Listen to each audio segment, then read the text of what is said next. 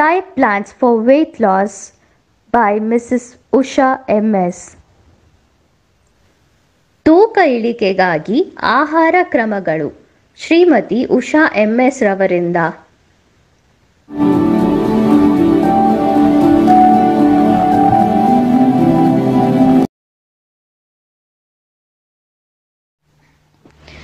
Usha MS, Certified Clinical Nutrition in Diabetes Mellitus, Certified in Nutrition Counseling Skill VLCC Bengaluru, Diploma in Nutrition and Diploma in Diabetes Health and Nutrition from VLCC Bengaluru. Usha MS pursued her Diploma in Computer Science from SSPT Tiptur 2003 batch. She also completed her Bachelor's of Engineering in Computer Science from Kalpataru Institute of Technology, Tiptur 2008. She also pursued her MTech in Computer Networking from National Institute of Technology, Mysore 2012. Usha MS jump-started her career as a lecturer from Sri Basaveshwara ITI College in the year of 2003. Also served as an embedded part of Siddharth Education Society. From the year 2008 to 2010, she served as a lecturer in Sri Krishna Polytechnic. In the year 2012 to 13, she took a step further as Assistant Professor, Kalpataru Institute of Technology, Tiptur. She also served as Assistant Professor in Sri Krishna Institute of Technology, Bengaluru from the year 2013 to 2017. Usha MS ಇವರು ಮಧುಮೇಹ ಕಾಯಿಲೆಯ ಪ್ರಮಾಣೀಕೃತ ಆಹಾರ ಪೌಷ್ಟಿಕಾಂಶ ತಜ್ಞರು ಹಾಗೂ VLCC Bengaluru ವತಿಯಿಂದ ಪ್ರಮಾಣೀಕೃತ ಪೌಷ್ಟಿಕಾಂಶ ಆಹಾರ ಸಮಾಲೋಚನಾ ಕೌಶಲ್ಯ ಪಡೆದಿರುವವರು. ಹಾಗೆಯೇ VLCC ಬೆಂಗಳೂರು ವತಿಯಿಂದ ಇವರು ಆಹಾರ ಪೌಷ್ಟಿಕಾಂಶ ಹಾಗೂ ಮಧುಮೇಹದ ಆರೋಗ್ಯ ಮತ್ತು ಆಹಾರ ಪೌಷ್ಟಿಕಾಂಶ ವಿಷಯದಲ್ಲಿ ಡಿಪ್ಲೊಮಾ ಪಡೆದಿರುವವರು. ಉಷಾ MS ರವರು 2003ರಲ್ಲಿ ಕಂಪ್ಯೂಟರ್ ಸೈನ್ಸ್ ವಿಷಯದಲ್ಲಿ SSPT ಟಿಪ್ಟೂರು ವತಿಯಿಂದ ಡಿಪ್ಲೊಮಾ ಪಡೆದಿರುವವರು. ಮುಂದೆ 2008ರಲ್ಲಿ ಕಂಪ್ಯೂಟರ್ ಸೈನ್ಸ್ ವಿಷಯದಲ್ಲಿ ಕಲ್ಪತರು ಇನ್ಸ್ಟಿಟ್ಯೂಟ್ ಆಫ್ ಟೆಕ್ನಾಲಜಿ ಟಿಪ್ಟೂರು ವತಿಯಿಂದ ಎಂಜಿನಿಯರಿಂಗ್ ಮಾಡಿದ್ದರು ಹಾಗೂ ಕಂಪ್ಯೂಟರ್ ನೆಟ್ವರ್ಕಿಂಗ್ ವಿಷಯದಲ್ಲಿ 2012ರಲ್ಲಿ national institute of technology Mysuru ವತಿಯಿಂದ MTech ವಿದ್ಯಾಭ್ಯಾಸವನ್ನು ಪೂರ್ಣಗೊಳಿಸಿದ್ದರು. ಉಷಾ MS ರವರು 2003ರಲ್ಲಿ ಶ್ರೀ ಬಸವೇಶ್ವರ ITI ಕಾಲೇಜಿನಲ್ಲಿ ಉಪನ್ಯಾಸಕರಾಗಿ ಅವರ ವೃತ್ತಿಯನ್ನು ಪ್ರಾರಂಭಿಸಿದರು. ಹಾಗೆಯೇ ಇವರು ಸಿದ್ಧಾರ್ಥ ಎಜುಕೇಷನ್ ಸೊಸೈಟಿಯ ಅಂತರ್ಗತ ಭಾಗವಾಗಿ ಇವರ ವೃತ್ತಿಯನ್ನು ಮುಂದುವರೆಸಿದ್ದರು. ಇವರು 2012 ಹಾಗೂ 2013ರಲ್ಲಿ ಕಲ್ಪತರು ಇನ್ಸ್ಟಿಟ್ಯೂಟ್ ಆಫ್ ಟೆಕ್ನಾಲಜಿ ಟಿಪ್ಟೂರಿನಲ್ಲಿ ಸಹಾಯಕ ಪ್ರಾಧ್ಯಾಪಕರಾಗಿ ಅವರ ಕೆಲಸವನ್ನು ಮುಂದುವರೆಸಿದ್ದರು. ಹಾಗೆಯೇ 2013 ಹಾಗೂ 2017ರಲ್ಲಿ ಇವರು Shrikrishna institute of technology Bengaluru ಇಲ್ಲಿ ಸಹಾಯಕ ಪ್ರಾಧ್ಯಾಪಕರಾಗಿ ತಮ್ಮ ಕೆಲಸವನ್ನು ಮುಂದುವರೆಸಿದ್ದರು. Yes, so I welcome Usha madam. Usha madam, yes, over to you. Thank you ma'am, thank you so much. Okay, yes, ನಿಮ್ಗೆ ನಾನು ಹೋಸ್ಟ್ ಅಂತ ಮಾಡ್ತೀನಿ. ಸೊ ಹೋಸ್ಟ್ ಅಂತ ಮಾಡಿದ್ರೆ ನೀವು ಇದನ್ನ ಮಾಡಬಹುದು, ಏನೋ ಲೈಕ್ ನಿಮ್ಗೆ ಸ್ಪಾಟ್ ಲೈಟ್ ಮಾಡಿರ್ತೀನಿ ಪ್ಲಸ್ ನಿಮ್ಗೆ ಹೋಸ್ಟ್ ಅಂತ ಮಾಡ್ತೀನಿ. ಸೊ ಹೋಸ್ಟ್ ಮಾಡಿದ್ರೆ ನೀವು ಸ್ಕ್ರೀನ್ ಶೇರ್ ಮಾಡಬಹುದು. Okay, okay. Okay okay fine. ಎಲ್ಲರೂ ಮ್ಯೂಟ್ ಮಾಡ್ಕೊಳ್ಳಿ ನಿಮ್ಮನ್ನ ನೀವು. Okay, S, over to Usha madam. Welcome, ಎಲ್ಲಾರನ್ನು welcome ಮಾಡ್ತೀನಿ. ಉಷಾ ಮೇಡಮ್ನು ವೆಲ್ಕಮ್ ಮಾಡ್ತಿದ್ದೀನಿ ನಾನು ಇದಕ್ಕೆ. Okay, S, okay, over to you madam. Okay ma'am. Yeah, good evening all. I'm Ushaya as an nutrition. Today I'm going to take a webinar on weight loss. That is ಎಲ್ಲರಿಗೂ ನಮಸ್ಕಾರ. ನಾನಿವತ್ತು ತೂಕ ಇಳಿಸೋದ್ರು ಹೇಗೆ ಅನ್ನೋದ್ರ ಬಗ್ಗೆ ವಿಚಾರದ ಬಗ್ಗೆ ನಾವಿವತ್ತು ಸ್ವಲ್ಪ ಡಿಸ್ಕಸ್ ಮಾಡೋಣ. Okay ma'am, can I share the PPTs? Share screen ಅಂತಿದೆ ನೋಡಿ ಅಲ್ಲಿ ಮಿಡ್ಲ್ ಅಲ್ಲಿ. ಮಾಡ್ಲಾ ಮ್ಯಾಮ್? ಮಾಡ್ಲಾ?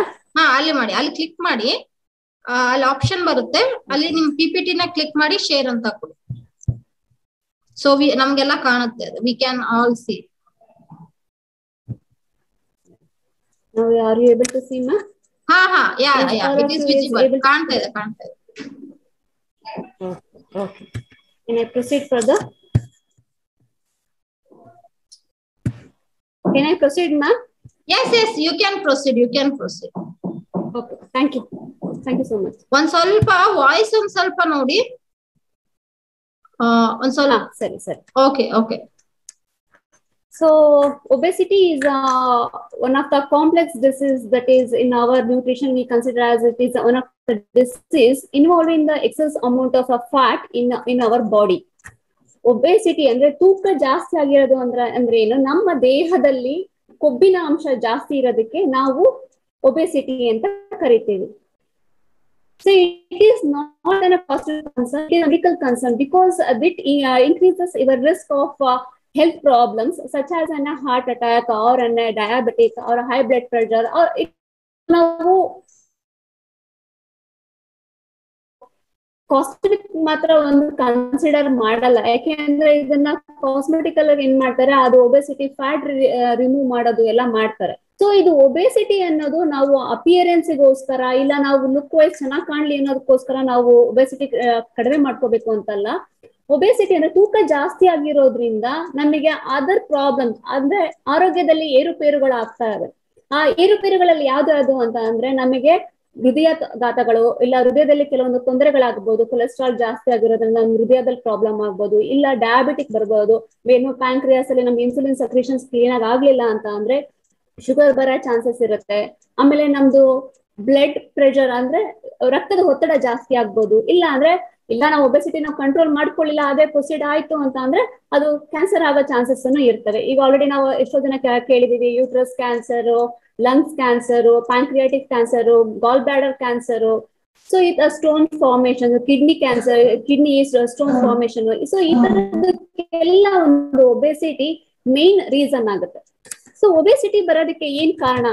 So first, although it is a genetical, behavioral or a metabolic or a hormonal influence in our body. So ಯಾವ್ದ್ರಿಂದ ನಮಗೆ obesity ಆಗತ್ತೆ? So ನಮ್ಮ generation wise ಬಂದಿರ್ಬೋದು, ಅಂದ್ರೆ ನಮ್ಮ ತಂದೆ ತಾಯಿ, ಅವರ ತಂದೆ ತಾಯಿಗಳು, ಅವರು ತೂಕ ಇರೋದ್ರಿಂದ ಅವರಲ್ಲಿ ಕೊಲೆಸ್ಟ್ರಾಲ್ ಜಾಸ್ತಿ ಇರೋ ಚಾನ್ಸಸ್ ಇಂದ ನಮಗೆ ಆ ಜೀನ್ಸ್ ಅಲ್ಲಿ ಅದು ಕ್ಯಾರಿ ಆಗಿರ್ಬೋದು. ಇಲ್ಲ ಅಂದ್ರೆ ಬಿಹೇವಿಯರ್ ಅಂದ್ರೆ ನಮ್ದು ಲೈಫ್ ಸ್ಟೈಲ್ ಏನಿದೆ, ನಾವು ರೂಟೀನ್ ಊಟ ಮಾಡೋದು, ಕೂತ್ಕೊಂಡು ಕೆಲಸ ಮಾಡೋದು. ಈಗಿನ ಕೊರೋನಾ ಬಂದ್ಮೇಲೆ ಏನಾಗಿದೆ, ಎಲ್ಲರೂ ಕೂತ್ಕೊಂಡು ಕೆಲಸ ಮಾಡ್ತಾ ಇದೀವಿ, ಜಾಸ್ತಿ ಎಲ್ಲೋ ಹೊರಗಡೆ ಹೋಗ್ತಾ ಇಲ್ಲ, ಮಾಡ್ತಾ ಇಲ್ಲ. ಏನಾದ್ರೂ ಲಿಮಿಟೆಡ್ ಲೈಫ್ ಸ್ಟೈಲ್ ಆಗಿದೆ. ಸೊ ಅದ್ರಿಂದಲೂ ನಮ್ದು ಏನು ಆಕ್ಟಿವಿಟೀಸ್ ಇರಲ್ಲ, ಬಾಡಿ ಎಕ್ಸರ್ಸೈಸ್ ಇರಲ್ಲ, ವಾಕಿಂಗ್ ಇರಲ್ಲ, ಯೋಗ ಇರಲ್ಲ. ಆ ತರದೆಲ್ಲ ಇರೋದ್ರಿಂದ ನಮ್ಗೆ ಒಬೆಸಿಟಿ ಜಾಸ್ತಿ ಆಗ್ಬೋದು. ಮೆಟಬಾಲಿಕ್ ಡಿಸಾರ್ಡರ್ಸ್ ಅಂತ ಅಂದ್ರೆ ನಮ್ಗೆ ಏನು ತಿಂತೀವೋ ಅದು ನಮ್ಮ ಬಾಡಿ ಕ್ಲೀನ್ ಆಗಿ ಯುಟಿಲೈಸ್ ಮಾಡ್ಕೊಳಲ್ಲ. ಯಾವ್ದನ್ನ ಕೆಲವೊಂದ್ಸಲ ನಾವು ಅತಿಯಾಗಿ ಇಷ್ಟಪಟ್ಟು ಕೆಲವೊಂದು ಆಹಾರಗಳನ್ನ ಜಾಸ್ತಿ ಸೇವನೆ ಮಾಡ್ತೀವಿ. ಅಂತ ಟೈಮಲ್ಲಿ ಅದು ಕೊಲೆಸ್ಟ್ರಾಲ್, ಕಾರ್ಬೋಹೈಡ್ರೇಟ್ ಆಗಿರ್ಬೋದು, ಇಲ್ಲ ಪ್ರೋಟೀನ್ ಆಗಿರ್ಬೋದು, ಫ್ಯಾಟ್ ಆಗಿರ್ಬೋದು, ಅದು ನಮಗೆ ಬೇರೆ ರೀತಿಲಿ ಅದು ಅಕ್ಯುಮಿಲೇಟ್ ಆಗಿ ಸ್ಟೋರ್ ಆಗಿ ಅದು ನಮಗೆ ಮೆಟಬಾಲಿಕ್ ಡಿಸಾರ್ಡರ್ಸ್ ಆಗಿರ್ಬೋದು. ಇಲ್ಲ ಅಂದ್ರೆ ಹಾರ್ಮೋನಲ್ ವೇರಿಯೇಷನ್ಸ್. ಸೊ ನಮ್ಗೆ ಸ್ಟ್ರೆಸ್ ಜಾಸ್ತಿ ಆಗೋದ್ರಿಂದ, ಇಲ್ಲಾಂದ್ರೆ ನಮ್ ಲೈಫ್ ಸ್ಟೈಲ್ ಏನು ಲೇಟ್ ಸ್ಲೀಪಿಂಗು, ಇಲ್ಲ ಮಾರ್ನಿಂಗ್ ಲೇಟ್ ಆಗಿ ಎದ್ದೊಳೋದು. ಸೊ ಈ ತರ ಆಗಿರೋದ್ರಿಂದಲೂ ಹಾರ್ಮೋನಲ್ ಇಂಬ್ಯಾಲೆನ್ಸ್ ಆಗಿ ನಮ್ಮ ಬಾಡಿನಲ್ಲಿ ವೇಟ್ ಜಾಸ್ತಿ ಆಗ್ಬೋದು. So when the obesity occurs, so when we take a more calorie than we burn excess or through the normal activity, your body stores that excess calories as fat. So ನಾವು ಯಾವಾಗ ನಾವು ಆಹಾರನ ಜಾಸ್ತಿ ತಗೊಳ್ತೀವಿ, ಆಹಾರ ಯಾವ್ದೇ ಜಾಸ್ತಿ ಅಂತಲ್ಲ, ನಾವು ನಾರ್ಮಲ್ ಇಲ್ಲ ಅಂದ್ರೆ ನಮ್ಮ ಲೈಫ್ ಸ್ಟೈಲ್ ಅಲ್ಲಿ ಏನೋ ಸ್ವಲ್ಪ ಮಾಡಿಫಿಕೇಶನ್ಸ್ ತರಬೇಕು. ನಾವ್ ಏನಿಲ್ಲ ಊಟ ಯಾವತ್ತೋ ಒಂದ್ ದಿವಸ ಹಬ್ಬದ ದಿನ, ಇಲ್ಲ ಊಟ ಚೆನ್ನಾಗಿದೆ, ಟೇಸ್ಟಿ ಆಗಿದೆ, ನಮ್ಗೆ ಇಷ್ಟ ಆಗಿರೋ ಫುಡ್ ಮಾಡ್ತೀವಿ. ಅದಕ್ಕೆ ತಕ್ಕನಾಗಿ ನಾವು ಎಷ್ಟು ಕ್ಯಾಲೋರೀಸ್ ಇಂಟೇಕ್ ತಗೊಂಡಿರ್ತೀವೋ ಅಷ್ಟೇ ಕ್ಯಾಲೋರೀಸ್ ನಾವು ಬರ್ನ್ ಮಾಡಲ್ಲ. ಅಂದ್ರೆ ನಾವು ಆಕ್ಟಿವಿಟೀಸ್ ಎಲ್ಲ ಆಗಿರ್ಬೋದು, ಏನು ವಾಕಿಂಗ್, ಯೋಗ, ಅದೇ ರೀತಿ ನಾವು ಬರ್ನ್ ಮಾಡಲ್ಲ.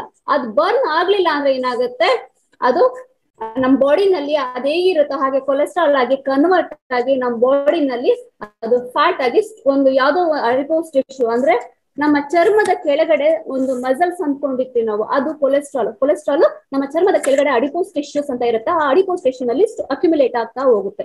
ಅದನ್ನ ನಾವು ಒಬೆಸಿಟಿ ಅಂತ ಕನ್ಸಿಡರ್ ಮಾಡ್ತೀವಿ. So unhealthy diet, so cos ಅಂದ್ರೆ ಯಾವ ತರ ನಮ್ಗೆ ಒಬೆಸಿಟಿ ಬರಕ್ ಚಾನ್ಸಸ್ ಇದೆ ಸ್ವಲ್ಪ ಡೀಟೇಲ್ ಆಗಿ ನೋಡ್ಕೊಂಡು ಏನ್ ತಗೊಳ್ಬಾ ಫುಡ್ ಅನ್ಹೆಲ್ದಿ ಆಗಿದ್ರೆ, ಇಲ್ಲ liquid calories as like in soft drinks, ಆಮೇಲೆ ಆಲ್ಕೋಹಾಲ್ ಕನ್ಸಂಪ್ಷನ್, ಅದರಿಂದ ನಮಗೆ ಒಬೆಸಿಟಿ ಜಾಸ್ತಿ ಆಗುತ್ತೆ. And in activity, that is has I told, ನಮ್ದು ಬಾಡಿ ಆಕ್ಟಿವಿಟಿ ಇಲ್ಲ ಅಂತ ಅಂದ್ರೆ ನಮ್ಗೆ ಒಬೆಸಿಟಿ ಆಗುತ್ತೆ. The unhealthy diet, the diet that is having the high calories, lack of fruits and vegetables. So unhealthy diet ಅಂದ್ರೆ ಈಗ ನಾವೆಲ್ಲ ಏನ್ ಮಾಡ್ತಾ ಇದೀವಿ, ಪ್ಯಾಕ್ಡ್ ಐಟಮ್ಸ್ ನ ತಗೊಳ್ತೀವಿ. ಈವನ್ ಒಂದು ಗೋಧಿ ಹಿಟ್ಟಾಗೋದು ಇಲ್ಲ ಒಂದು ರಾಗಿ ಎಲ್ಲ ಪ್ಯಾಕ್ಡ್ ಐಟಮ್ಸ್ ನ ತಗೊಳ್ತಾ ಇದೀವಿ. So those packed items, how we show that it is a pure flour, how can you know? So we don't know. And some of the spices and all we are, and pickles and all we are taking as an packed items. Even if you are going having the pizza, burgers, and then biscuits, chocolates. So these are all the unhealthy diet that we are having. And this high calorie beverages and oversides the protein consumption and having the weight contribute to the weight gain. So ನಾವು ಈ ತರ unhealthy diet ತಗೊಳ್ಳೋದ್ರಿಂದ weight gain ಆಗೋ chances ಇರುತ್ತೆ. Liquid calories, people can drink many calories without feeling fall, especially calories from the alcohol, other high calorie beverages such as sugar. What I told is the soft drinks can contribute to the significant weight gain. That is, when you are drinking some soft drinks, that is one which is we are going to, I don't want to mention the brands. So that is a packed soft drinks that we are having. Even the ORS also we are taking as an packed items. So those consumption will also lead to the obesity. ನಾವು ಯಾವಾಗ ಈ packed items ಅಂದ್ರೆ ಈಗ ನಾವೇನಂತೀವಿ ಕೆಲವೊಂದೆಲ್ಲ 0 calories ಅಂತ mention ಮಾಡಿರ್ತಾರೆ, but still it will be contains the carbohydrate, that is the cholesterol in some other form. We call it as some fats types of that will be considered. And it is the inactivity. If we have the sedentary lifestyle means the body which is not involved in any physical activity, that is not concerning the yoga or any walking, other any muscular exercises, that we are having the normal routine, that is without exercise, has a woman being, that is whatever the daily routine, if you are going to involve in that, only that one is called as a sedentary lifestyle. So you can easily take into the more calories every day. You burn through the exercise and routine daily activities, looking at a computer or a tablet or a sedentary activity. The number of hours we are spending in front of the screen is highly associated with the weight gain. So now, as I told, nowadays we are spending the more of the time in front of the mobiles, laptops, or having the tab. Even without our knowledge, we are spending hours together in front of the, even if you have workers is having some work, they are sitting in front of the systems and they are spending the time. But even without work also, by using the Facebook or any social medias, we are spending the more of time in front of those things. What happens is that, so in that, whatever we consume has an effort, if it is not burned, it will be stored as a cholesterol. ನಾವು ತಿಂದಿರೋ ಆಹಾರನ ಅದನ್ನ ಚೆನ್ನಾಗಿ metabolise ಮಾಡಿ ನಾವು ಅದನ್ನ utilise ಮಾಡ್ಕೋಬೇಕು. ಅದ್ರ ಬದಲು ಏನ್ ಮಾಡ್ತಾ ಇದೀವಿ, ಈ ಕಂಪ್ಯೂಟರ್ ಮುಂದೆ, ಲ್ಯಾಪ್ಟಾಪ್ ಮುಂದೆ ಏನೋ ವರ್ಕ್ ಇದೆ ಅಂತೇಳಿ ವರ್ಕ್ ಮಾಡೋದು ಕೂತ್ಕೊಳ್ತಾರೆ. ಈ ಕೆಲವೊಬ್ರು ವರ್ಕ್ ಇಲ್ದಲೇನೆ ಈಗ ಹೌಸ್ ವೈಫ್ ಎಲ್ಲ ಏನ್ ಮಾಡ್ತಾರೆ, ಈ ಸೋಷಿಯಲ್ ಮೀಡಿಯಾಸ್ ಗಳನ್ನ ಇಟ್ಕೊಂಡು ಸ್ಕ್ರಾಲ್ ಮಾಡ್ಕೊಂಡು ಕೂತ್ಕೊಂಡಿರ್ತಾರೆ. They thought that they have spending a few minutes in that. Without our knowledge, we are spending the more of 1 hour, half an hour like that in front of those medias. So what happens? So that time we are not burning our calorie. ನಾವು ತಿಂದಿರೋ ಆಹಾರನ ನಾವು burn ಮಾಡ್ದಲೇನೆ, ಅದನ್ನ ನಾವು ಎನರ್ಜಿಯಾಗಿ convert ಮಾಡ್ದಲೇನೆ, ಅದನ್ನ ನಾವು ಎನರ್ಜಿಯಾಗಿ convert ಮಾಡೋ ಬದಲು ನಾವ್ ಏನ್ ಮಾಡ್ತಾ ಇದೀವಿ, ಅದನ್ನ ಫ್ಯಾಟ್ ಆಗಿ ಕನ್ವರ್ಟ್ ಮಾಡ್ಕೊಂಡು ಅದು ನಮ್ ಕೊಲೆಸ್ಟ್ರಾಲ್ ಮಾಡ್ಕೊಂಡು ನಮ್ ಬಾಡಿನಲ್ಲೇ ಇಟ್ಕೊಂಡು ಅದನ್ನ ಆಚೆ ಬಿಡದಲೇನೆ ನಮ್ ಬಾಡಿಲೇ ಅದನ್ನ ಸ್ಟಾಕ್ ಇಟ್ಕೊಂಡು ಕೂತಿದೀವಿ. ಸೊ ಹೇಗೆ ನೀವು ಒಂದು ಫುಡ್ ಐಟಮ್ ಮಾಡಿ ನೀವು ಅದೆಲ್ಲರಿಗೂ ಸರ್ವ್ ಮಾಡಿದ್ರೆ okay, it will be useful for others. If you are not spending, it is a very tasty, I like my food ಅಂತ ಹೇಳ್ಬಿಟ್ಟು ನಾವು ಹಾಗೆ ಅದನ್ನ ಪ್ರಿಸರ್ವ್ ಮಾಡ್ಕೊಂಡ್ ಬಂದ್ರೆ ಏನಾಗುತ್ತೆ, ಕೊಳ್ತು ಹಾಳಾಗುತ್ತೆ, ಎಸೆಯೋ ಲೆವೆಲ್ ಬರುತ್ತೆ. ಅದೇ ರೀತಿ ನಾವು ತಿಂದಿರೋ ಆಹಾರನ ನಾವು ಡೈಜೆಸ್ಟ್ ಮಾಡಿ ಅದು ಎನರ್ಜಿಯಾಗಿ ಕನ್ವರ್ಟ್ ಮಾಡಿ ಯುಟಿಲೈಸ್ ಮಾಡ್ಲಿಲ್ಲ ಅಂದ್ರೆ ಅದೇ ನಮ್ಮ ತಿಂದಿರೋ ಆಹಾರ ನಾವು ಏನು ಒಳ್ಳೇದು ಅಂತ ಸೇವಿಸಿರ್ತೀವೋ ಆ ಆಹಾರ ನಮ್ಮ ಬಾಡಿನಲ್ಲಿ ಸೇವ್ ಆಗಿ ಕೊಲೆಸ್ಟ್ರಾಲ್ ಆಗಿ ನಮ್ಮ ದೇಹದಲ್ಲಿ ಇಲ್ಲದ ರೋಗಗಳನ್ನ ಉಂಟು ಮಾಡಿ ನಾವು ಒಂದ್ ದಿವಸ ಒಂದ್ ಡಸ್ಟ್ಬಿನ್ ಅಲ್ಲಿ ಬೀಳಂಗ್ ಹಾಕ್ತಿವಿ ಇಲ್ಲದೆಲ್ಲ ರೋಗಗಳು, ಈ diabetic, sugar. So there is a no limit. Life long ನಾವು ಸಫರ್ ಮಾಡೋಂತ ಕಾಯಿಲೆಗಳಿಗೆ ತುತ್ತಾಗಿ ಇವತ್ತು ನಾವು ಆ ರೋಗದಿಂದ ಬಳಲ್ತಾ ಇದೀವಿ. ಸೊ ಇದಕ್ಕೆಲ್ಲ ಕಾರಣ ಏನು ಅಂದ್ರೆ sedentary life style, that is inactive body. So obesity ಇದು ಮೇನ್ ರೀಸನ್ಸ್ ಆದ್ರೆ ಒಬೆಸಿಟಿ ಇನ್ನೂ ಅದರ್ ರೀಸನ್ಸ್ ಇದಾವೆ, especially in the women's. When they have becomes pregnant, on that time they will get the different some women find the weight difficult to lose on the after the baby born. Weight gain may contribute to the development of an obesity woman. So ನಾವು ಅವಾಗ ಏನ್ ಮಾಡ್ತೀವಿ, pregnant ಅಲ್ಲಿ ಬಾಣಂತಂದಲ್ಲ ಏನ್ ಮಾಡ್ತೀವಿ, ನಮಗೆ ಬಾಡಿನಲ್ಲಿ activity ನಮ್ಮಲ್ಲಿ ಕೊಡಲ್ಲ. ಸೊ ಏನ್ ಮಾಡ್ತೀವಿ, ಬೆಡ್ ರೆಸ್ಟ್ 24/7 ನಾವು ಬೆಡ್ ರೆಸ್ಟ್ ಅಲ್ಲಿ ಇರ್ತೀವಿ, ಮಗು ಫೀಡ್ ಮಾಡ್ತೀವಿ, ಮಗು ಜೊತೆ ಸ್ವಲ್ಪ ಹೊತ್ತು ಮಾತಾಡ್ತೀವಿ, ಮಲ್ಕೊಂಡಿರ್ತೀವಿ ನಿಯರ್ಲಿ 1 year. ಆ ತಿಂದಿದ್ದ ಆಹಾರ ನಮಗೆ ಎಲ್ಲಿ ಬರ್ನ್ ಆಗುತ್ತೆ, ಮಗು ಫೀಡ್ ಮಾಡಿದಾಗ ಅಷ್ಟೇನೆ ಅದ್ ನಮಗೆ ಬರ್ನ್ ಆಗೋದು. ಅವಾಗ ನಾವು ತಗೊಳ್ಳೋ ಆಹಾರನು ಎಂತ ತಗೋಬೇಕು, ಪ್ರೋಟೀನ್ ರಿಚ್ ಆಗಿರೋದು, ಕಾರ್ಬೋಹೈಡ್ರೇಟ್ ಎಷ್ಟು ತಗೋಬೇಕು ಅನ್ನೋದು, ಫ್ಯಾಟ್ ಎಷ್ಟು ತಗೋಬೇಕು ಅದೆಲ್ಲ ಕನ್ಸಿಡರ್ ಮಾಡ್ಕೊಂಡು ಕರೆಕ್ಟ್ ಆಹಾರ ಸೇವಿಸಿದ್ರೆ ನಿಮಗೆ ಮಿಲ್ಕ್ ಪ್ರೊಡಕ್ಷನ್ಸ್ ಚೆನ್ನಾಗಾಗತ್ತೆ, ಮಗುನಿಗೂ ನಮಗೆ ನ್ಯೂಟ್ರಿಷನ್ ಸಪ್ಲೈ ಆಗುತ್ತೆ. ಸೊ ನಾವು ಆ ಟೈಮಲ್ಲಿ ಏನ್ ಮಾಡ್ತೀವಿ, ಈ ಸ್ವೀಟ್ಸ್ ಜಾಸ್ತಿ ತಗೊಳ್ಳೋದು, ಮಗುಗೆ ಕಾರ್ದು ಅಂತ ಏನ್ ಮಾಡ್ತೀವಿ, ಈ ಸ್ವೀಟ್ಸ್ ಅನ್ನ ಜಾಸ್ತಿ ಕನ್ಸ್ಯೂಮ್ ಮಾಡ್ತೀವಿ. ಸೊ ಆ ಸ್ವೀಟ್ ಕನ್ಸ್ಯೂಮ್ ಮಾಡ್ತೀವಿ, ಜೊತೆಗೆ ನಮ್ದು ಆಕ್ಟಿವಿಟಿ ಇರಲ್ಲ ಬಾಡಿನಲ್ಲಿ, ಅದೇನಾಗತ್ತೆ ನಮಗೆ ಫ್ಯಾಟ್ ಆಗಿ ಕನ್ವರ್ಟ್ ಆಗಿ ಬಾಡಿನಲ್ಲಿ ಸ್ಟೋರ್ ಆಗುತ್ತೆ. ಆ ಟೈಮಲ್ಲಿ ನಾವು ಆ ತಿಂದಿರೋ ಆಹಾರನ ನಾವು ಬರ್ನ್ ಮಾಡ್ಬೇಕಂದ್ರೆ it's the best method is to feed the baby well. So we need to do the breast feeding is the best method to reduce the weight on that time. And lack of sleep. Not getting enough sleep or getting too much sleep can cause a changes in the hormone that increases your appetite, and you may also crave the food high in calories or carbohydrate, which can contribute to your weight gain. So what happens is, we are in the IT field, especially what they don't have a specific time. Sometimes they will do the night work, or sometimes the morning will they work. So in Bangalore and some IT cities, the lifestyle is not as in a morning from 5 to 10 o'clock. It will be as their requirement, as the company demands. So ಈಗಿನ generation ಅಲ್ಲಿ ಏನಾಗಿದೆ ಅಂತ ಅಂದ್ರೆ, ನಾವು sleep ಮಾಡೋದಂದ್ರೆ ನಿದ್ದೆ ಮಾಡೋದನ್ನ proper ಆಗಿ ಮಾಡ್ತಾ ಇಲ್ಲ. ಏನಕ್ಕೆ, ಆ ಸ್ಟ್ರೆಸ್ ನಮ್ಗೆ ಈಗ ಏನಾಗಿದೆ ಅಂದ್ರೆ ನಮ್ ಲೈಫ್ ಸ್ಟೈಲು ನಾವ್ ಏನ್ ಅರ್ನ್ ಮಾಡ್ತೀವಿ ಅದಕ್ಕಿಂತ ಜಾಸ್ತಿ ನಾವು ಸ್ಪೆಂಡ್ ಮಾಡ್ತೀವಿ. ಆ ಸ್ಪೆಂಡ್ ಮಾಡಿರೋ ಅಮೌಂಟ್ EMI ಕಟ್ಟೋದಕ್ಕೆ ಅಂತ ಹೇಳಿ ದುಡಿದಕ್ಕೆ ಸ್ಟಾರ್ಟ್ ಮಾಡ್ತೀವಿ. ಆ ಸ್ಟ್ರೆಸ್ ನಮಗೆ ಗೊತ್ತಿಲ್ಲಲ್ಲ, ಆ ಸ್ಟ್ರೆಸ್ ಏನ್ ಮಾಡುತ್ತೆ, ನಮಗೆ ನಿದ್ದೆ ಜಾಸ್ತಿ ಮಾಡ್ಸುತ್ತೆ, ಇಲ್ಲ ಅಂದ್ರೆ ನಿದ್ದೆ ಕಡಿಮೆ ಮಾಡ್ಸುತ್ತೆ. ಸೊ ಅವಾಗ ಏನಾಗುತ್ತೆ, ನಮ್ ಬಾಡಿನಲ್ಲಿ ಹಾರ್ಮೋನಲ್ ಇಂಬ್ಯಾಲೆನ್ಸ್ ಆಗುತ್ತೆ. ಆ ಹಾರ್ಮೋನಲ್ ಇಂಬ್ಯಾಲೆನ್ಸ್ ಆಗಿರೋದ್ರಿಂದ sometimes we will be having some food cravings ಆಗುತ್ತೆ. ಕೆಲವೊಂದು ಫುಡ್ ನಾವು ಒಂದು ಸ್ಮೆಲ್ ಬರ್ಲಿ, ಇಲ್ಲ ಅಂದ್ರೆ ಯಾವ್ದೋ ಒಂದು ಫುಡ್ ನೆನ್ಪು ಮಾಡ್ಕೊಳ್ತೀವಿ, ಆ ಫುಡ್ ತಿನ್ಬೇಕು ಅಂತ ಆಗುತ್ತೆ, ಚೆನ್ನಾಗಿ ತಿನ್ಬಿಡ್ತೀವಿ, ಚೆನ್ನಾಗಿ ನಿದ್ದೆ ಮಾಡ್ಬಿಡ್ತೀವಿ. ಇಲ್ಲ ಅಂತ ಅಂದ್ರೆ ನಿದ್ದೆ ಬರಲ್ಲ ಅಂತ ಒಳ್ಳಾಡ್ಕೊಂಡು ಆ ಸ್ಟ್ರೆಸ್ ಅಲ್ಲೇ ಜೀವನ ಮಾಡೋದ್ರಿಂದ ಹಾರ್ಮೋನಲ್ ಇಂಬ್ಯಾಲೆನ್ಸ್ ಆಗಿ ನಮಗೆ ಒಬೆಸಿಟಿ ಬರೋ ಕಾರಣಗಳಿವೆ. So as I mention, stress is a main reason for the obesity. Many external factors that affects your mood and well-being may contribute to an obesity. People often seek more high-calories food when they experience a stressful situations. So we feel that we are not in the stress, but as without our knowledge, some of the thoughts will be keep your mind in thoughts of thinking in some other thing while we having some food. So in that time, so always nowadays in the 21st century, what happens is that from morning when we wake up from till to when we go for the sleep, even after the sleep, we are leading the life in the stress. So that is the main reason to gain the weight without our knowledge. Now the stress ಜಾಸ್ತಿ ಆದಾಗ ಮಾನಸಿಕ ಒತ್ತಡ ಜಾಸ್ತಿ ಆದಾಗ ಏನ್ ಮಾಡ್ತೀವಿ, ನಾವು food ಏನ್ ತಗೊಳ್ತಾ ಇದೀವಿ ಅದನ್ನ ನಾವು ಫೀಲ್ ಮಾಡಲ್ಲ.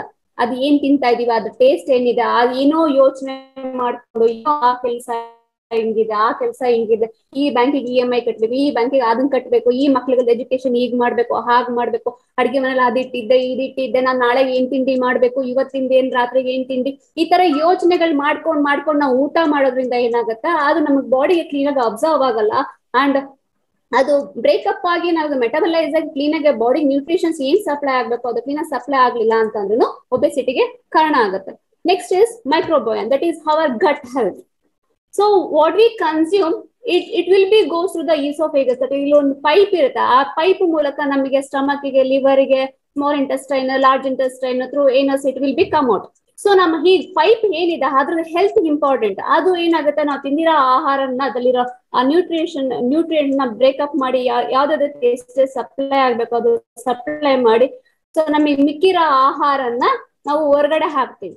ಆ ಗಟ್ ಹೆಲ್ತ್ ಚೆನ್ನಾಗಿಲ್ಲ ಅಂದ್ರೆ because of this reason, that is unhealthy food, stress, ಇದರಿಂದ ನಾವು ಗಟ್ ಹೆಲ್ತ್ ಕ್ಲೀನ್ ಆಗಿ ಮೇಂಟೈನ್ ಮಾಡ್ಕೊಳ್ಳಿಲ್ಲ ಅಂದ್ರೂ, ಅದು ಕ್ಲೀನ್ ಆಗಿ ನ್ಯೂಟ್ರಿಯೆಂಟ್ಸ್ ಅಬ್ಸರ್ವ್ ಆಗಿಲ್ಲ ಅಂತ ಅಂದ್ರೂ ಏನಾಗುತ್ತೆ, ಅದು ಒಬೆಸಿಟಿಗೆ ಒಂದು ಕಾರಣ ಆಗುತ್ತೆ. Hour gut bacteria are affected by the what we eat and may contribute to the weight gain or any difficulty in losing the weight. So, and one more main reason, nowadays we are finding so many people are going for the weight loss programs. I don't know how many weight loss programs, so many weight loss programs are there. So previous attempts for a weight loss followed by the rapid weight gain may contribute to a further weight gain. This phenomenon is sometimes called as a yo-yo. We call that one as a yo-yo dieting. So it will be slows your metabolism. So ಏನ್ ಮಾಡ್ತೀವಿ, ಯಾವ್ದೋ ಒಂದು 15 days ಇಲ್ಲ 10 days crash diet ಅಂತ ಏನೋ ಇರುತ್ತೆ, ಯಾರೋ ಹೇಳ್ತಾರೆ ಇಷ್ಟು ಫೀಸಿಗೆ ಇಷ್ಟು ಕಡಿಮೆ ಫೀಸಿಗೆ ಇಷ್ಟು weight loss ಮಾಡಿಸ್ತಾ ಇದೀವಿ ಅಂತ ಹೇಳಿ ಜಾಯಿನ್ ಆಗ್ತೀರಾ. ಜಾಯಿನ್ ಆಗಿ ಚೆನ್ನಾಗಿ ಅವ್ರು ಹೇಳಿದ್ದೆಲ್ಲ ಫಾಲೋ ಮಾಡ್ತೀರಾ, weight loss ಮಾಡ್ಬಿಡ್ತೀರಾ. ಆ 10 days 15 days ಅಲ್ಲಿ ನೀವು ಏನು ಆ ಡಯಟ್ ಮೇಂಟೈನ್ ಮಾಡಿದ್ರು, ನೆಕ್ಸ್ಟ್ ಡೇ ನಿಮಗೆ ಕ್ರೇವಿಂಗ್ ಸ್ಟಾರ್ಟ್ ಆಗುತ್ತೆ. ಅಯ್ಯೋ ನಾನು ಆ ಫುಡ್ ತಿಂದಿಲ್ಲ, ಅಯ್ಯೋ ನನ್ನ ವೇಟಿಂಗ್ ಇರೋ ಕಡಿಮೆ ಆಗಿದೆಲ್ಲ, ಇವತ್ತು ಆ ಫುಡ್ ಸ್ವಲ್ಪ ತಿನ್ಬಿಡೋಣ, ಈ ಫುಡ್ ಸ್ವಲ್ಪ ತಿನ್ಬಿಡೋಣ, ಇನ್ನು ಅಷ್ಟೇ ಒಂಚೂರು ಜಾಸ್ತಿ ಆಗಿದೆ ಇನ್ನು ಸ್ವಲ್ಪ ತಿನ್ಬಿಡೋಣ ಅಂತ ಹೇಳ್ಬಿಟ್ಟು ಏನ್ ಮಾಡ್ತೀರಾ, ದಿನೇ ನಾವು ಏನು ನೀವು ಇಷ್ಟು ದಿವಸ ಅದನ್ನ ತಿಂದಲ್ಲ ಅವಾಯ್ಡ್ ಮಾಡ್ಕೊಂಡು ಬಂದಿರ್ತಿರೋ ಅದನ್ನ ನೆಕ್ಸ್ಟ್ ಡೇಸ್ ಅಲ್ಲಿ ಏನ್ ಮಾಡ್ತೀರಾ, ಚೆನ್ನಾಗಿ ತಿನ್ನೋದಕ್ಕೆ ಸ್ಟಾರ್ಟ್ ಮಾಡ್ಬಿಡ್ತೀರಾ. ಅವಾಗ ಏನಾಗುತ್ತೆ, ನಮ್ಮ ಬಾಡಿಲಿರೋ ಫ್ಯಾಟ್ ಸೆಲ್ಸ್ ಅದೇನ್ ಎಲ್ಲೂ ಸಾಯಿದೆ ಅದಲ್ಲೇ ಇರುತ್ತೆ, ಸಪ್ರೆಸ್ ಆಗಿರುತ್ತೆ, ಮತ್ತೆ ಆಕ್ಟಿವ್ ಆಗಿ ಮತ್ತೆ ಅದು ರೀಪ್ರೊಡಕ್ಷನ್ ಸ್ಟಾರ್ಟ್ ಆಗಿ ಫ್ಯಾಟ್ ಸೆಲ್ಸ್ 4 ಇದೆ 8 ಆಗುತ್ತೆ 8 ಇದೆ 12 ಆಗುತ್ತೆ. So like that it will be start producing and it will be the reason for the obesity. So ಈ ಒಬೆಸಿಟಿಯಿಂದ ಏನೇನಾಗುತ್ತೆ, ನಾನು ಹೇಳ್ದೆ ಡಯಾಬಿಟಿಕ್ ಬರುತ್ತೆ, ಏನು ಬ್ಲಡ್ ಪ್ರೆಷರ್ ಬರುತ್ತೆ, ಹಾರ್ಟ್ ಅಟ್ಯಾಕ್ ಆಗುತ್ತೆ, ಆರ್ಥ್ರೈಟಿಸ್ ಅಂದ್ರೆ ಜಾಯಿಂಟ್ಸ್ ಪೇನ್ಸ್ ಆಗುತ್ತೆ, ನಿದ್ದೆ ಕ್ಲೀನ್ ಆಗಿ ಆಗಲ್ಲ, ಫ್ಯಾಟಿ ಲಿವರ್ ಆಗುತ್ತೆ, ಗಾಲ್ ಬ್ಲಾಡರ್ಸ್ ಪ್ರಾಬ್ಲಮ್ಸ್ ಆಗುತ್ತೆ, ಕೊಲೆಸ್ಟ್ರಾಲ್ ಲೆವೆಲ್ ಜಾಸ್ತಿ ಆಗುತ್ತೆ. ಕೊಲೆಸ್ಟ್ರಾಲ್ ಲೆವೆಲ್ ಜಾಸ್ತಿ ಆಯ್ತು ಅಂದ್ರೆ ಹಾರ್ಟ್ ಪ್ರಾಬ್ಲಮ್ ಬರುತ್ತೆ, ಕಿಡ್ನಿ ಪ್ರಾಬ್ಲಮ್ಸ್ ಬರುತ್ತೆ. ಸೊ ಅದು ಏನಕ್ಕಾಗತ್ತೆ ಅಂತ, so let we see what are the complications that we face when we having the obesity. Okay, first one is the heart disorder or a stroke. Obesity may makes you more likely to have the high blood pressure and abnormal cholesterol level, which are risk factor for heart disease and stroke. So as I told, whatever we eat, that will be if it is not burned, it will be stored in our body as a fat. We call it as a cholesterol. So that is not good for our health. So when the cholesterol level is increases, that cholesterol, what happens, it will be in the veins, it will be make as a clot, and that will not allow for the blood to flow properly. That is, has the normal blood pressure, it will not flow. So what is what required? So on that time, that is the cholesterol is accumulated in the heart, maybe in the heart, maybe in the liver, maybe in the gallbladder, or maybe in the kidney. So what happens in that time, the blood flow will be not proper. On that time, for that particular organ, it has to be put more pressure to pump the blood, especially for the heart. So on that, if there is a more pressure to pump, so then the heart will be get strained. So in the medical field, it will be a so depth descriptions are there. So because of that, that is, as I told, cholesterol will be accumulated in the veins. That will be leads to the high blood pressure, or this high blood cholesterol level, maybe it makes the blood thick and the blood will not flow. Because of that, heart will not work properly. That we call it as an heart attack. And there is one more thing is that oxygen supply for all the organs of our body will be not, because when the blood get thick, so oxygen supply will not properly happens for the other organs, especially for the brain. So our brain requires oxygen, more oxygen for all the activities. So on that time, the oxygen supply will be not proper. So because of that, maybe in some, as I told, if there is any blockage in the pipe, means what happens? The water will not flow properly. On that time, what happens? The pressure is required to push that water. On that time, which is not proper, if the cholesterol accumulation more and more, and that will be get stuck, means for that particular organ the blood supply is not properly happens, then we call it as a stroke. So then veins ಅಲ್ಲಿ ಆ cholesterol accumulate ಆದಾಗ ಏನಾಗುತ್ತೆ, ನಾವು as I told, ನಾವ್ ಏನೇ ತಿಂದ್ರೆ cholesterol ಆಗಿ convert ಆಗ ಆ ಕೊಲೆಸ್ಟ್ರಾಲ್ಸ್ ವೈನ್ಸ್ ಅಲ್ಲಿ ಅದು ಬ್ಲಾಕ್ ಮಾಡಿದಾಗ ಏನಾಗುತ್ತೆ, ಬ್ಲಡ್ ಕ್ಲೀನ್ ಆಗಿ ಫ್ಲೋ ಆಗಲ್ಲ. ಬ್ಲಡ್ ಫ್ಲೋ ಆಗಲ್ಲ, ಏನಾಗುತ್ತೆ, ಹಾರ್ಟಿಗೆ ಜಾಸ್ತಿ ಪ್ರೆಷರ್ ಆಗ್ಬೇಕು. ಅದು ನಾರ್ಮಲ್ ಪ್ರೆಷರ್ ಎಲ್ಲ ಫ್ಲೋ, ಅದು ಬೇರೆ ಆರ್ಗನ್ಸ್ ನಮಗೆ ಬ್ಲಡ್ ಬೇಕಿರುತ್ತೆ, ನ್ಯೂಟ್ರಿಯೆಂಟ್ಸ್ ಬೇಕಿರುತ್ತೆ. ಹಾರ್ಟ್ ಏನ್ ಮಾಡುತ್ತೆ, ಜಾಸ್ತಿ ಪ್ರೆಷರ್ ಹಾಕಿ ವರ್ಕ್ ಮಾಡ್ಬೇಕಾಗತ್ತೆ. ಆ ವರ್ಕ್ ಪ್ರೆಷರ್ ಎಷ್ಟು ಟಾಲರೇಟ್ ಮಾಡುತ್ತೆ, ನಮಗೆ ತಾನೆ ಅದನ್ನ ಒಂದು ಆರ್ಗನ್, ನಾವ್ ಎಷ್ಟು ಕೆಲಸ ಮಾಡ್ತೀವಿ ಅಷ್ಟು ನಮ್ ಕೆಪಾಸಿಟಿ ಇರ್ತೋ ಅಷ್ಟು ಮಾಡ್ತೀವಿ, ಅದಕ್ಕಿಂತ ಜಾಸ್ತಿ ಆದ್ರೆ ನಮಗೂ ಸುಸ್ತಾಗುತ್ತೆ. ಆಸ್ ಲೈಕ್ ದಟ್ ನಮ್ ಆರ್ಗನ್ಸ್ ಅಷ್ಟೇನೆ, ಅದ್ರ ಒಂದು ಕೆಪಾಸಿಟಿ ಇರುತ್ತೆ, ಅದಕ್ಕಿಂತ ಜಾಸ್ತಿ ವರ್ಕ್ ಮಾಡಿದ್ರೆ that will also get strain.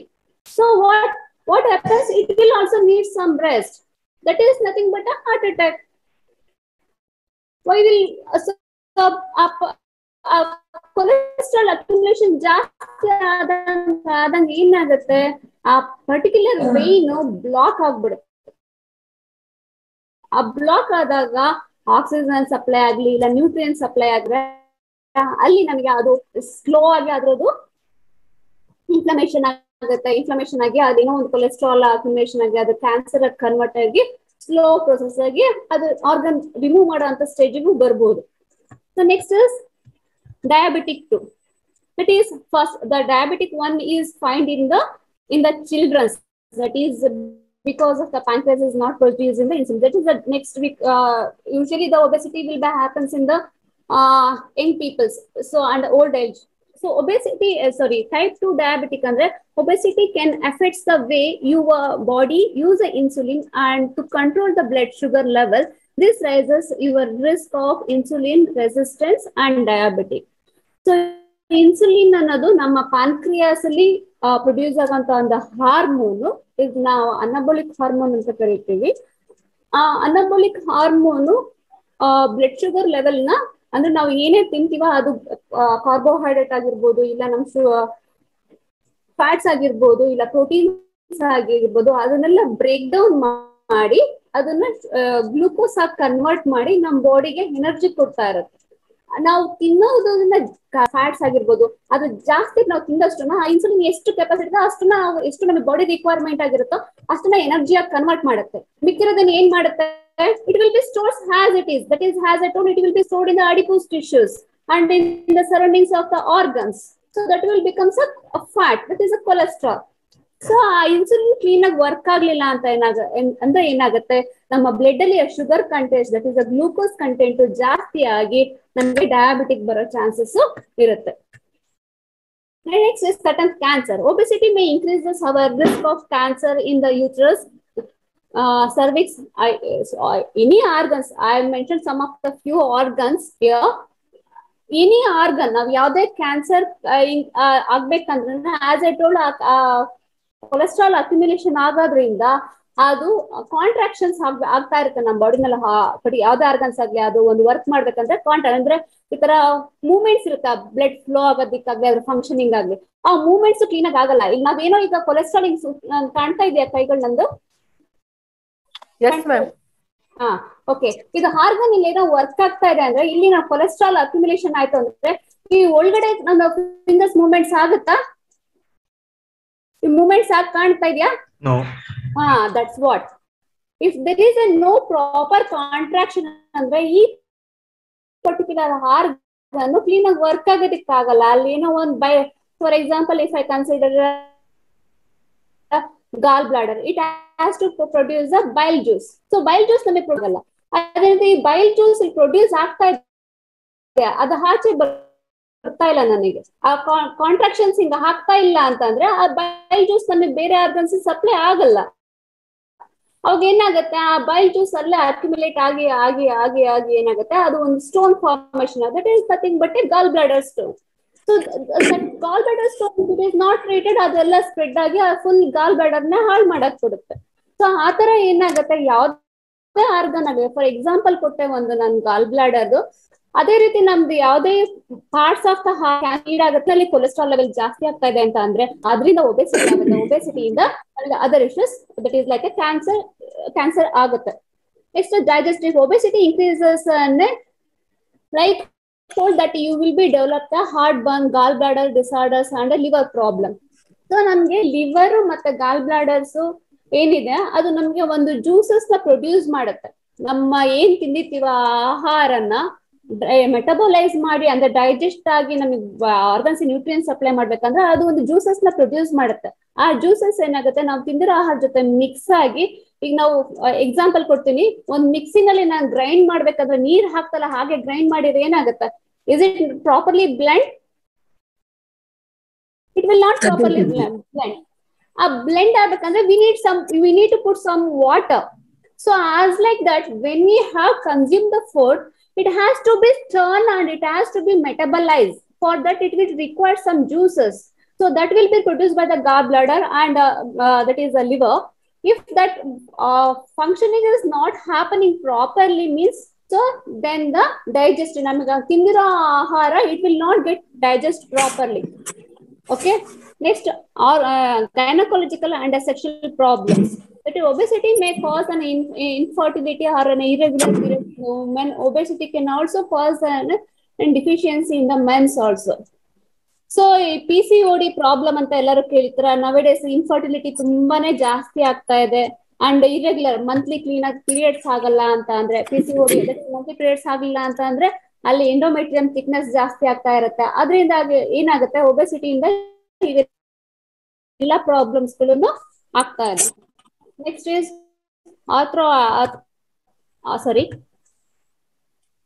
arthritis. That is the stress placed in the overweight joint in addition to the promoting the inflammation within the body, those factors may lead to the complications such as osteoarthritis. Especially, so ಏನಾಗುತ್ತೆ ಅಂದ್ರೆ, ಈಗ ನನ್ನ ಕೈಗೆ for example ನಮ್ದು ನೀನಲ್ಲಿ ಈ ತರ joints ಇದೆ ಅಂತಕೊಂಡ್ರೆ ಇಲ್ಲಿ ಈ ತರ ಮೂವ್ಮೆಂಟ್ಸ್ ಆಗ್ತಾ ಇರುತ್ತೆ. ಈ ಮೂವ್ಮೆಂಟ್ಸ್ ಆಗ್ಬೇಕಂತ ಅಂದ್ರೆ ಇಲ್ಲಿ ಮಧ್ಯೆ ಒಂದು ಮಸಲ್ಸ್, ನಾವ್ call it as cartilage. So ಆ ಮೂವ್ಮೆಂಟ್ಸ್ ನಮಗೆ ಕ್ಲೀನ್ ಆಗಿ ಆಗೋದಕ್ಕೆ ಅದು ಸಪೋರ್ಟ್ ಮಾಡ್ತಾ, as like when you are putting some oils to some machines, what part of this there is no cracks and all, so it has to move easily.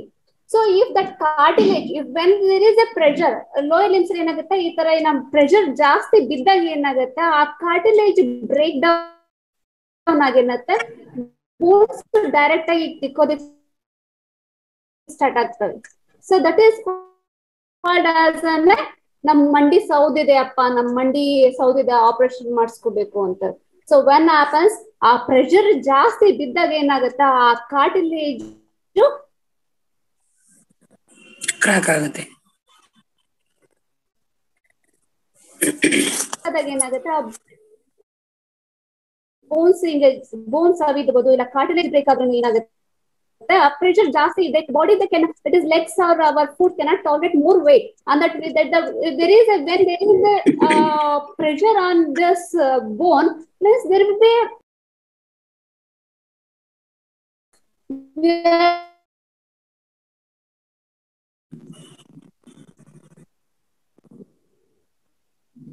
so base of the diet ಅಂದ್ರೆ ನಾವು ಒಬೆಸಿಟಿನ represent ಮಾಡೋದು ಯಾವ ತರ ಮಾಡಬಹುದು ಅಂತ ಅಂದ್ರೆ, the principle of dietary recommendation involves the calorie restriction, macronutrients manipulation and correction of the eating behavior. So now first obesity kadme ಮಾಡ್ಬೇಕಂದ್ರೆ what we have to do, we restrict the calories. So whatever the food we consume ಅದನ್ನ ನಾವು ಸ್ವಲ್ಪ ಅದನ್ನ ಕಡಿಮೆ ಮಾಡ್ಕೋಬೇಕು. And eating behaviour, ನಾವು ಯಾವ ರೀತಿ ಊಟ ಮಾಡ್ತಾ ಇದೀವಿ ಆ ಊಟದ ಸ್ಟೈಲ್ಗಳಲ್ಲಿ ನಾವು ಸ್ವಲ್ಪ ಬದಲಾವಣೆಗಳನ್ನ ಮಾಡ್ಕೊಂಡ್ರೆ ನಾವು ಸ್ವಲ್ಪ ಒಬೆಸಿಟಿನ ಕಡಿಮೆ ಮಾಡ್ಕೋಬಹುದು. Calorie restriction is based on the certain negative energy balance. Individualized hypocalorie diet with the reduction of 500 calories from the correct intake, burning a desired weight loss of an half kg per week. So now 500 kilo. So whatever the food we consume, in that food, if we reduce the 500 kilocalories per week, we can reduce half a kg per week. So the diet calorie difficult, calculated by the assessment of the patient's age. So how you calculate the that is how much calorie the person has to take. ನಾ ಎಷ್ಟು calorie ತಗೋಬೇಕು, ಯಾವಾಗ ಯಾವ food ತಗೋಬೇಕು, ಅದನ್ನ ಯಾವ್ದ್ರ ಮೇಲೆ decide ಮಾಡ್ತೀವಿ ಅಂದ್ರೆ ಆ ಪರ್ಟಿಕ್ಯುಲರ್ ಪರ್ಸನ್ ಮತ್ತೆ ಕರೆಂಟ್ ಕ್ಯಾಲರಿ, ಅವ್ರು ಏನ್ ಊಟ ತಗೊಳ್ತಾ ಇದ್ದಾರೆ, ಆಕ್ಟಿವಿಟಿ ಪ್ಯಾಟರ್ನ್, ಸೆಡೆಂಟ್ರಿ ಇದಾರ, ಮಾಡ್ರೇಟ್, ಎನಿ ನ್ಯೂಟ್ರಿಷನ್ ಡಿಫಿಷಿಯನ್ಸಿ ಇಲ್ಲ, ಆ ಪರ್ಸನ್ ಏನಾದ್ರು ನ್ಯೂಟ್ರಿಷನ್ ಡಿಫಿಷಿಯನ್ಸಿ ಇದೆಯಾ, ಇಲ್ಲ ಮೆಟಬಾಲಿಕ್ ಕಾಂಪ್ಲಿಕೇಶನ್ಸ್ ಇದೆ, ಈಗ ಆಸ್ ಎ PCOD ಆಗಿರ್ಬೋದು, ಇಲ್ಲ ಥೈರಾಯ್ಡ್ ಪ್ರಾಬ್ಲಮ್ ಆಗಿರ್ಬೋದು, ಅವ್ರಗಳಿಗೆ ಮೆಟಬಾಲಿಸಮ್ ಕ್ಲೀನ್ ಆಗಿ ಆಗಲ್ಲ. ಸೊ ಆತರ ಅದನ್ನೆಲ್ಲ ಕನ್ಸಿಡರ್ ಮಾಡಿ ನಾವು ಅವ್ರಿಗೆ ಯಾವ ತರ ಕ್ಯಾಲರೀಸ್ ನ ಕಡಿಮೆ ಮಾಡ್ಬೋದು, ಯಾವ ತರ weight reduction ಮಾಡ್ಬೋದು. So simply we can't try the weight reduction, we can't reduce the calorie intake by based on that ಯಾವ ಏಜ್, ಯಾವ ಜೆಂಡರ್, ಹೆಂಗಸ್ರ ಇಲ್ಲ ಗಂಡಸ್ರ, ಅವ್ರದ್ದು BMI ಅಂತ ಹೇಳ್ತಾರೆ. ನೆಕ್ಸ್ಟ್ ಹೇಳ್ತೀನಿ BMI ಅಂದ್ರೆ ಏನು ಅಂತ. ಅವ್ರ ಕರೆಂಟ್ ಕ್ಯಾಲರಿ ಎಷ್ಟು ಊಟ ತಗೊಳ್ತಾ ಇದಾರೆ, ಎಷ್ಟು ಕನ್ಸಂಪ್ಷನ್ ಮಾಡ್ತಾ ಇದಾರೆ, ಅವರಲ್ಲಿ ಏನಾದ್ರು ನ್ಯೂಟ್ರಿಯೆಂಟ್ಸ್ ಡಿಸ್ಟ್ರಿಬ್ಯೂಷನ್, ಊಟ ಎಲ್ಲ ತಗೊಳ್ತಾ ಇದಾರೆ, ಅವ್ರ ಮೆಟಬಾಲೈಸ್ ಕ್ಲೀನ್ ಆಗಿ ಆಗ್ತಾ ಇದೆಯಾ, ಡೈಲಿ ರೂಟೀನ್ ಹೇಗಿದೆ, ಎಷ್ಟು ಗಂಟೆ ನಿದ್ದೆ ಮಾಡ್ತಾ ಇದಾರೆ, ಎಷ್ಟು ಗಂಟೆ ಆಕ್ಟಿವ್ ಆಗಿದ್ದಾರೆ, ಯಾವ ತರ ಫುಡ್ ಸ್ಟೈಲ್ ಇದೆ ಅವ್ರದ್ದು, ಯಾವ ತರ ಫುಡ್ ನ ಪ್ರೋಸೆಸ್ ಅಂದ್ರೆ ಯಾವ ತರ ಕುಕ್ ಮಾಡ್ತಾ ಇದಾರೆ, ಅವ್ರು ಯಾವ ತರ ಕುಕ್ ಮಾಡೋದಕ್ಕೆ ಯಾವ ತರ ಐಟಮ್ಸ್ ನ ಯೂಸ್ ಮಾಡ್ತಾ ಇದಾರೆ, ಅದನ್ನೆಲ್ಲ ಕನ್ಸಿಡರ್ ಮಾಡ್ಕೊಂಡು ನಾವು ಒಬೆಸಿಟಿನ ರಿಡ್ಯೂಸ್ ಮಾಡೋದಕ್ಕೆ ಒಂದು ಪ್ರಯತ್ನ ಮಾಡ್ಬೋದು. The daily calorie defects in a calculated by the assessment of an the moderate calorie deficient. So now defects diet is an 1000 to 1200 kilocalorie for a woman, 1500 to 1800 kilocalorie for a man is generally recommended. So for a dietary management, patients who have very low calorie, that is less than 800 calorie, experience a weight craving, that is a recurrent losing or gaining of the weight. So ನಾವು healthy ಆಗಿರೋ ಒಬ್ಬ ಪರ್ಸನ್ಗೆ, ಇಲ್ಲ ಒಬ್ರು ಹೆಂಗ್ಸ್ ಆಗಿರ್ಬೋದು, ಇಲ್ಲ ಗಂಡಸರಾಗಿರ್ಬೋದು, ಅವ್ರು ಒಬ್ಬ ಹೆಂಗಸರಾಗಿದ್ರೆ ಅವ್ರಿಗೆ 1000ದಿಂದ 1200ವರೆಗೂ ಕಿಲೋ ಕ್ಯಾಲರೀಸ್ ನಾವು ಡೈಲಿ ಅವ್ರಿಗೆ ಕೊಡ್ಬೋದು. ಆದ್ರೆ ಅವ್ರಿಗೆ ಗಂಡಸರಾಗಿದ್ರೆ ಅವ್ರಿಗೆ 1008 ಅಂದ್ರೆ 1500ರಿಂದ 1800 ಕಿಲೋ ಕ್ಯಾಲರೀಸ್ ನಾವು ಅವ್ರಿಗೆ ಕೊಡ್ಬೋದು. ನಾವು ಯೂಶಲಿ 1000 ಕಿಲೋ ಕ್ಯಾಲರೀಸ್ ಕಡಿಮೆ ಅಥವಾ 800 ಕಿಲೋ ಕ್ಯಾಲರಿಗಿಂತ ಕಡಿಮೆ ನಾವು ತಗೊಳ್ತಾ ಇದ್ವಿ. ತುಂಬಾ ಡಯಟ್ ಮಾಡುತ್ತೆ, ಅಯ್ಯೋ ನಾನೇನು ಬರೀ ಫ್ರೂಟ್ಸ್ ತಿಂತೀನಿ, ಅದ್ ತಿಂತೀನಿ, ಸ್ವಲ್ಪ ತುಂಬಾ ರಿಡ್ಯೂಸ್ ಮಾಡಿ ನಾವು ಡಯಟ್ ತಗೊಂಡ್ರು ದಟ್ ವಿಲ್ ಎಫೆಕ್ಟ್. ಅವರು ತುಂಬಾ weight gain, that is nutrient deficiency ಆಗ್ಬೋದು, ಮಾಲ್ ನ್ಯೂಟ್ರಿಷನ್ ಆಗ್ಬೋದು, ಇಲ್ಲಾಂದ್ರೆ ತುಂಬಾ ವೇಟ್ ಗೇನ್. ನೀವೇನು ತಿಂದಲೇ ಇದ್ರೂ ವೇಟ್ ಗೇನ್ ಆಗ್ತಾರೆ ಕೆಲವೊಬ್ರು. ಏನಕ್ಕೆ ಅಂತ ಅಂದ್ರೆ ಆ ಕಡಿಮೆ ಕ್ಯಾಲರಿ ಒಂದು ನಮ್ಮ ಬಾಡಿಗೆ ಅಷ್ಟು ರಿಕ್ವೈರ್ಮೆಂಟ್ ಅಂತ ಇರುತ್ತೆ, ಆ ರಿಕ್ವೈರ್ಮೆಂಟ್ ನಾವು ಫುಲ್ಫಿಲ್ ಮಾಡ್ಲಿಲ್ಲ ಅಂದ್ರೆ ವೇಟ್ ಗೇನ್ ಆಗೋ ಚಾನ್ಸಸ್ ಇರುತ್ತೆ, ಇಲ್ಲ ವೇಟ್ ತುಂಬಾನೇ ಲಾಸ್ ಆಗತ್ತ ಚಾನ್ಸಸ್ ಇರುತ್ತೆ. So calculated calorie intake should be accurately balanced by between the different food group. The balanced diet with the adequate macronutrients. The macronutrients ಅಂದ್ರೆ ನಾವು carbohydrate, protein and fat is called as a macronutrient. Micronutrient ಅಂದ್ರೆ vitamins and minerals are called as a micronutrient. Intake should be a planned as per the recommended dietary allowance. That is RDA. RDA ಅಂದ್ರೆ ನಾವು ಹೇಳಿದ್ನಲ್ಲ, ಆ age, gender, ಅವ್ರ life style, ಅವ್ರಿಗೆ ಈ ತರ life ಸ್ಟೈಲ್ಗೆ ಇಷ್ಟು ಏಜ್, ಅವ್ರಿಗೆ ಈ ತರ ಲೈಫ್ ಲೀಡ್ ಮಾಡ್ತಿರೋರಿಗೆ ಇಷ್ಟೇ ಕ್ಯಾಲರೀಸ್ ಕೊಡ್ಬೇಕಂತ ಇರುತ್ತೆ. ಆ RDA ಒಂದು ಚಾರ್ಟ್ ಇರುತ್ತೆ, ಅದನ್ನ ನೋಡ್ಕೊಂಡು we have to decide how much calorie, ಎಷ್ಟು ಕಾರ್ಬೋಹೈಡ್ರೇಟ್ ಕೊಡ್ಬೇಕು, ಎಷ್ಟು ಪ್ರೋಟೀನ್ಸ್ ಕೊಡ್ಬೇಕು, ಎಷ್ಟು ಫ್ಯಾಟ್ ಕೊಡ್ಬೇಕು, ಆ ಕಾರ್ಬೋಹೈಡ್ರೇಟ್ ಅನ್ನು ಸಾಲಬಲ್ ಫೈಬರ್ಸ್, ಇನ್ಸಾಲಬಲ್ ಫೈಬರ್ಸ್, ಸ್ಟಾರ್ಚ್ ಎಷ್ಟು ಕೊಡ್ಬೇಕು, ಪ್ರೋಟೀನ್ ಅಂದ್ರೆ ಯಾವ ತರ ಪ್ರೋಟೀನ್ ಕೊಡ್ಬೇಕು, ಬಯಾಲಜಿಕಲ್ ಹೈ ವ್ಯಾಲ್ಯೂ ಇರೋದು ಕೊಡ್ಬೇಕಾ, ಇಲ್ಲ ಕಡಿಮೆ ಇರೋದ್ ವ್ಯಾಲ್ಯೂ ಕೊಡ್ಬೇಕಾ, ಯಾವ ತರ ಡಿಸೀಸಸ್ ಇದೆ, ಯಾವ ಏಜ್ ಅಲ್ಲಿ ಇದಾರೆ, ಅವ್ರ ಬಾಡಿ ರಿಕ್ವೈರ್ಮೆಂಟ್ ಏನು, ಅವ್ರೇನೋ ಸೆಡೆಂಟರಿ ಲೈಫ್ ಸ್ಟೈಲ್ ಇದಾರಾ, ಇಲ್ಲ ಸ್ವಲ್ಪ ಮಾಡ್ರೇಟ್ ವರ್ಕ್ ಮಾಡ್ತಾ ಇದಾರಾ, ಇಲ್ಲ ಹೆವಿ ವರ್ಕರ್ ಏನೋ ತುಂಬಾ ಹೆವಿ ಲಿಫ್ಟ್ ಮಾಡಿದ್ರೆ, ಈಗ ಚೀಲಗಳನ್ನ ಹೊತ್ಕೊಂಡು ರೈಲ್ವೆ ಸ್ಟೇಷನ್ ಎಲ್ಲ ನೋಡಿರ್ಬೋದು, ಅವ್ರ ಹೆವಿ ಚೀಲಗಳನ್ನ ಹೊತ್ಕೊಂಡು ಓಡಾಡ್ತಾರ, ಅಂತವ್ರಿಗೆ ಕೊಡ್ತಾ ಇದೀವ, ಯಾರಿಗೆ ಕೊಡ್ತಾ ಇದೀವಿ, ಅದನ್ನ RDA ಚಾರ್ಟ್ ನಾವು ಫಾಲೋ ಮಾಡ್ಕೊಂಡು ಅವ್ರ ರಿಕ್ವೈರ್ಮೆಂಟ್ ಮೇಲೆ we can decide how much food and what type of food and in which way we can provide a good nutrition for the particular person. The number of dietary based or on macronutrient composition is are recommended in the general practice. Some of the most commonly practice high weight loss diet is based on the macronutrient. ತುಂಬಾ ವೆರೈಟಿಗಳಿದಾವೆ.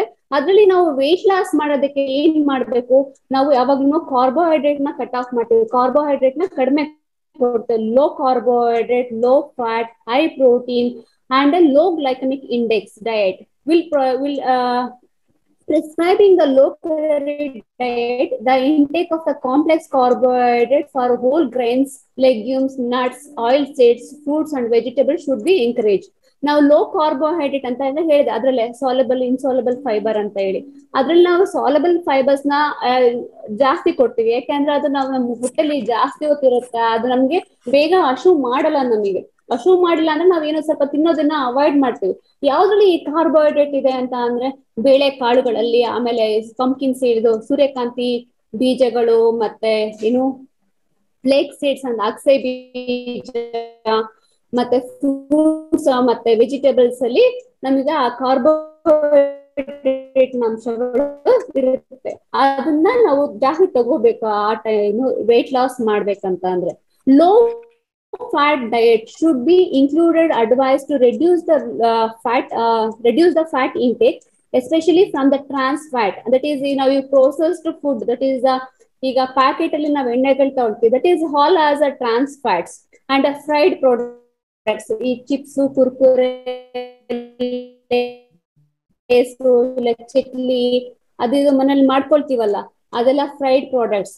The intake of a good quality fat should be encouraged with a balance of a fatty acid, that is an monosaturated fatty acids and polyunsaturated fatty acids. So when we have to reduce the not containing the trans fat or in a processed food or in a fried, that is a deep fried foods, we need to restrict that foods to have a good quality fat, that is we call it as an mufa and pufa, that is polyunsaturated. And ಇದು ಬಾದಾಮ್ ಆಗಿರ್ಬೋದು, cashews ಆಗಿರ್ಬೋದು, walnuts ಆಗಿರ್ಬೋದು, olive oil, coconut oil, sunflower oil, ground nut oil, ground nut piece, ಆಮೇಲೆ ಏನು rice brand oil, ಆ ತರದನ್ನ ನಾವು ಆಮೇಲೆ ಆ ತರದ ಆಯಿಲ್ಗಳನ್ನ ನಾವು ಆ ತರದನ್ನ ಫುಡ್ ನಾವು ಕನ್ಸ್ಯೂಮ್ ಮಾಡಿ, that is that and all contains the good fat that is required for the our body. ಮೂಫಾ, omega 3 and omega 6 rich food, that is ಇಲ್ಲ ನೀವು ನಾನ್ ವೆಜ್ ಆಗಿದ್ರೆ ಲೀನ್ ಫಿಶ್, ದಟ್ ಈಸ್ ತುಂಬಾ red ಇರಬಾರ್ದು. ನೀವು non veg ತಗೋಬೇಕಾದ್ರೆ ಅದು ಸ್ವಲ್ಪ pinkish red ಇರುತ್ತೆ, ಆ ತರದ್ದು ನಾವು ಮೀಟ್ ಇಲ್ಲ ಚಿಕನ್ ತಗೋಬೇಕು, ಇಲ್ಲ ಫಿಶ್ ಕನ್ಸಂಪ್ಷನ್ ಮಾಡ್ಬೇಕು, ಎಗ್ ತಿನ್ಬೇಕು. Egg ತಿನ್ಬೇಕಾದ್ರೆ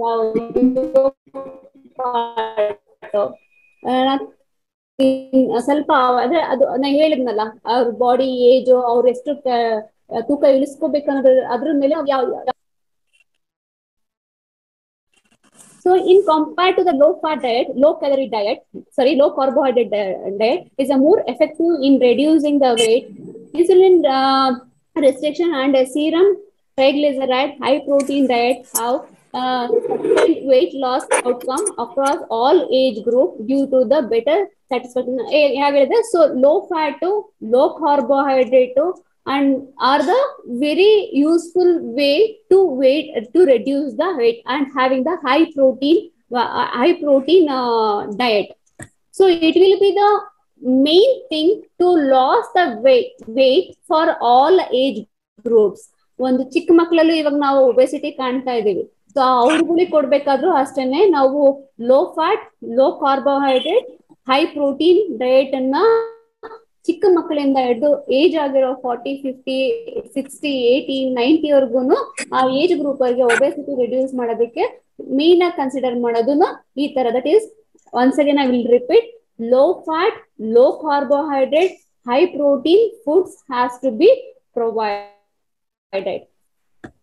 Recommendation on reducing the sugar and the salt intake. Sorry, recommendation to reducing the sugar and the ನಾವು ಅದ್ರ ಜೊತೆಗೆ ಶುಗರ್ ಮತ್ತೆ ಸಾಲ್ಟ್ ಕನ್ಸಂಪ್ಷನ್ ಸಹ ಕಡಿಮೆ ಮಾಡ್ಕೋಬೇಕು. ಸೊ ಅದಕ್ಕೆ ಏನಾಗುತ್ತೆ, ನಮ್ಗೆ ಫುಡ್ ಕ್ರೇವಿಂಗ್ಸ್ ನ ಜಾಸ್ತಿ ಮಾಡುತ್ತೆ ಶುಗರ್ ಮತ್ತೆ ಸಾಲ್ಟ್. ಸಾಲ್ಟ್ ಯಾವ ತರ ವರ್ಕ್ ಆಗುತ್ತೆ, ಶುಗರ್ ಯಾವ ತರ ವರ್ಕ್ ಆಗುತ್ತೆ, we consider all those things in our body, how it works. Based on that, how much sugar and how much salt has to be taken, and for the especially for the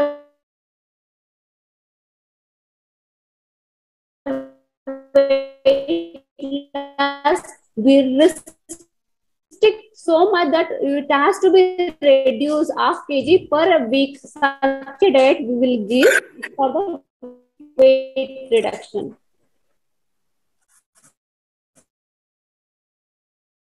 Ideal in counseling, ideal diet has a high protein. That is so as I told, how much protein has to be included. This is 30%. Whatever the food we consume, 30% will be a protein. Glycemic index 40%. The glycemic index with a greater protein, that is as I told, vitamins and minerals, iron, calcium, vitamins, antioxidants. So ಈ ತರ rich ಇರೋ food ಗಳನ್ನ ನಾವು consume ಮಾಡಿದ್ರೆ weight loss ಆಗ್ಬೋದು.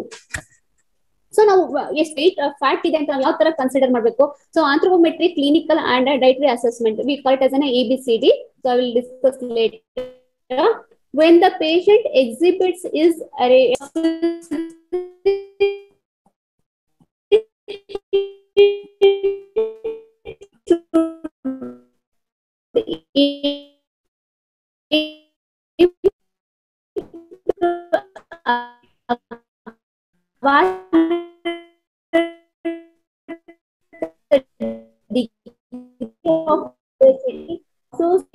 risk factor and lifestyle eating activity behavior in clinical evaluation, the physical activity, and one thing is prescription, that is biochemical prescriptions. Anthropometric means, so the measurements, where to take the measurements and how much it has to be. That is called as an anthropometry. Clinical evaluation antandre, so patient clinical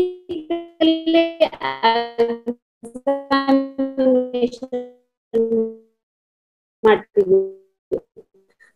Clinical examination. Next is dietary and physical activity. ಆ person diet ಯಾವ ತರ, life style, ಯಾವ ತರ food ತಗೊಳ್ತಾ ಇದ್ದಾರೆ, food ತಗೊಳ್ತಾ ಇದಾರೆ, ಯಾವ ಟೈಮಲ್ಲಿ ಫುಡ್ ತಗೊಳ್ತಾ ಇದಾರೆ, ಯಾವ ತರ ಫುಡ್ ತಗೊಳ್ತಿದ್ದಾರೆ, ಯಾವ ಐಟಮ್ ತಗೊಳ್ತಿದ್ದಾರೆ, ಅದನ್ನ ಯಾವ ತರ ಫಿಸಿಕಲ್ ಆಕ್ಟಿವಿಟಿ ಯಾವ ತರ ಇದೆ, ಸೆಡೆಂಟ್ರಿ ಇದಾರ, ಮಾಡ್ರೇಟ್ ಇದಾರ, ಹೆವಿ ವರ್ಕರ್ ಇದಾರ.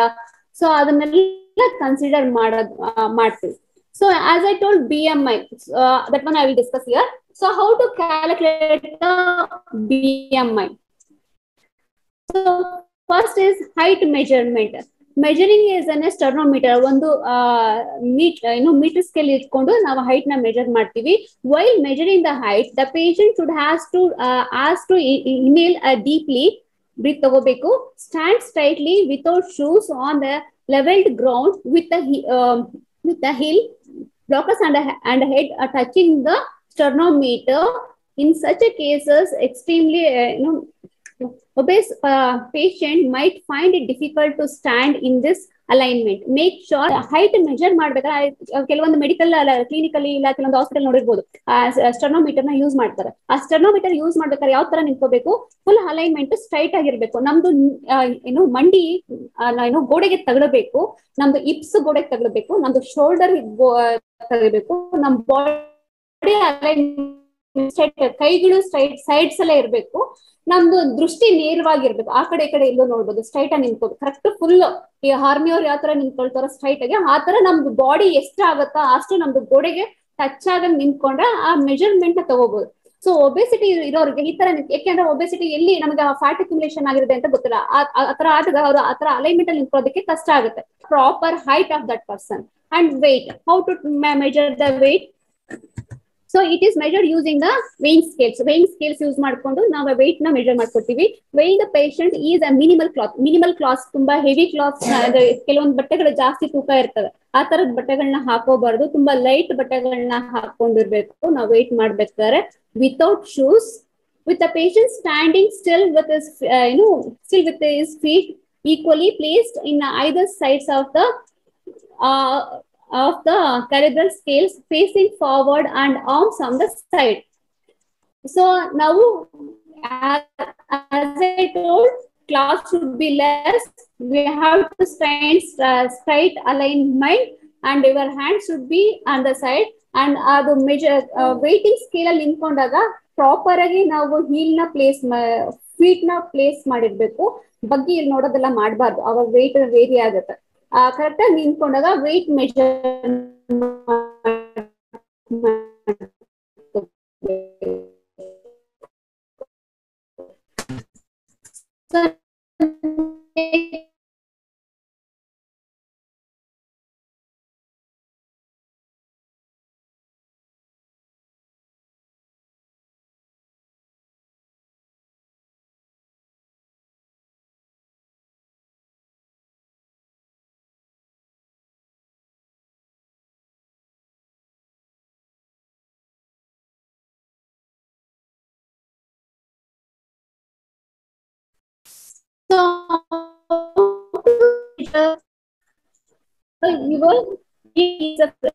is a feasible approach of access the strategy of toxicity and body fat in a clinical setup.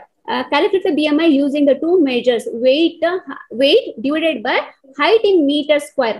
Weight ಮತ್ತೆ height ತಗೊಂಡು weight kg ನಲ್ಲಿ ಇರಬೇಕು, ಮತ್ತೆ height meters ಅಲ್ಲಿ ಇರಬೇಕು. meters ನ ಸ್ಕ್ವೇರ್ ಮಾಡಿದ್ರೆ ಸ್ಕ್ವೇರ್ ಮಾಡಿ ಏನ್ ಆನ್ಸರ್ ಬರುತ್ತೋ ಅದನ್ನ weight ಅನ್ನ ಮತ್ತೆ height ನ ಡಿವೈಡ್ ಮಾಡಿದ್ರೆ ಏನ್ ರಿಸಲ್ಟ್ ಬರುತ್ತೋ ಅದನ್ನ ನಾವು BMI ಅಂತ ಕನ್ಸಿಡರ್ ಮಾಡ್ತೀವಿ. ಸೊ ಬಂದಿರೋ ವ್ಯಾಲ್ಯೂನ ನಾವು ಪ್ರೀವಿಯಸ್ ಇಲ್ಲಿ ಈ ಸ್ಲೈಡ್ ಅಲ್ಲಿ ತೋರಿಸಿದ್ನಲ್ಲ, ಈ ವ್ಯಾಲ್ಯೂಸ್ ಕಂಪೇರ್ ಮಾಡಿ ನೀವು ಯಾವ್ದ್ರಲ್ಲಿ ಇದೆ ಆ ವ್ಯಾಲ್ಯೂಸ್ ಅಂತ, ಈ ಇದ್ರಲ್ಲಿ ಯಾವ್ದು ಇದೆಯೋ ನೋಡ್ಕೊಂಡು ಆಮೇಲೆ ನಾವು ವೇಟ್ ಇದ್ದೀರಾ, ಒಬೇಸ್ ಇದ್ದೀರಾ ಅದನ್ನ ಕನ್ಸಿಡರ್ ಮಾಡಿ ಅದ್ರ according to that we will give the diet plan. So next is waist circumference. So this measure is useful in predicting the, so I don't want to read all those things, just I will brush up how to measure. So into rib bones ನಮ್ದು ಇಲ್ಲಿ chest ಅಲ್ಲಿ last ಬೋನ್ ಇರ್ತಾರೆ, ಹೊಟ್ಟೆ ಹತ್ರ last ಬೋನ್ place ಮಾಡಿ last ಬೋನ್ ಸಿಗುತ್ತೆ. ಆ ಬೋನ್ ಇಂದ ನಿಮ್ದು ಪೆಲ್ವಿಕ್, ದಟ್ ಇಸ್ ಸೊಂಟದಲ್ಲಿ ಒಂದು ಮೂಳೆ ಸಿಗುತ್ತೆ. ಆ ಎರಡರ ಮಧ್ಯ ನೀವು ಟೇಪ್ ಇಟ್ಕೊಂಡು ಮೆಜರ್ ಮಾಡಿದ್ರೆ, ಟೇಪ್ ಉಲ್ಟಾ ಪುಲ್ಟಾ ಆಗಿರ್ಬೋದು, ಸ್ಟ್ರೈಟ್ ಆಗಿ ಇರ್ಬೇಕು ಅದು ಮೆಜರ್ಮೆಂಟ್ ತಗೊಂಡಾಗ ಆ measurement if it is greater than 120 centimeter, then it will be considered as a waist circumference is more. For a ladies, it will be greater than, if it is a greater than 88 centimeter, it will be a more. So what happens meter means there is a chances is there that is the higher risk of diabetic and as well as heart problems when this value exceeds the 120 centimeter for a man and 80 centimeter for a woman. Yes, got it? Understood? Is it required to read it? Is it required to explain once again? Waist circumference? Okay, I'll proceed then. No, madam. Proceed. Okay, thank you. In advanced setting, bioelectrical imbalance analysis can also be used to analyze. So nowadays, instead of we call it as an analytical, that is electrical. Nowadays, we are finding some advanced techniques to measure the fat. There is a weight scale. If you stand on the weight scale, it will show how much fat is there, how much protein is. Everything will be a bioelectrical impedance analysis can also be used to analyze the components of a weight, that is a total body weight, fat-free mass, and a fluid volume. In body fluid esti, that is a blood agirbodu, as I told, some juices agirbodu. A fluid volume estide anteli measure ಮಾಡೋಕೆ nowadays there is a advanced weighing skills are there. So by using that also we can measure. Clinical assessment of an cardiovascular risk factors and obesity related, that is a with established diabetic and sleep apnea as a high risk gap.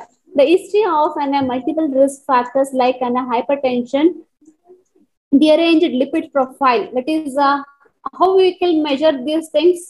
hypertension. How we came to know this? It is in the blood report, blood test ಕೊಡ್ತೀರಾ. ಆ blood test ಅಲ್ಲಿ ನಿಮ್ದು blood pressure ಎಷ್ಟಿದೆ, ಇಲ್ಲ BP measurement, BP check ಮಾಡ್ಬೋದು. ಇಲ್ಲ ನಿಮ್ದು blood ಅಲ್ಲಿ ನಿಮ್ ಕೊಲೆಸ್ಟ್ರಾಲ್ ಎಷ್ಟಿದೆ, ಗುಡ್ ಕೊಲೆಸ್ಟ್ರಾಲ್ ಎಷ್ಟಿದೆ, ಬ್ಯಾಡ್ ಕೊಲೆಸ್ಟ್ರಾಲ್ ಎಷ್ಟಿದೆ. Examination impaired glucose factors, that is sugar ಎಷ್ಟಿದೆ, ಅದನ್ನೆಲ್ಲ ಮೆಷರ್ ಮಾಡೋದನ್ನ ನಾವು ಕ್ಲಿನಿಕಲ್ ಅಸೆಸ್ಮೆಂಟ್ ಅಂತ ಕರಿತೀವಿ. Obesity related diseases such as hypertension, dyslipidemia, diabetic, polycystic ovary, that is a PCOD, fatty. How we came to know this diseases means that is through the clinic, that is a urine test or through the blood test. We can find this diseases by using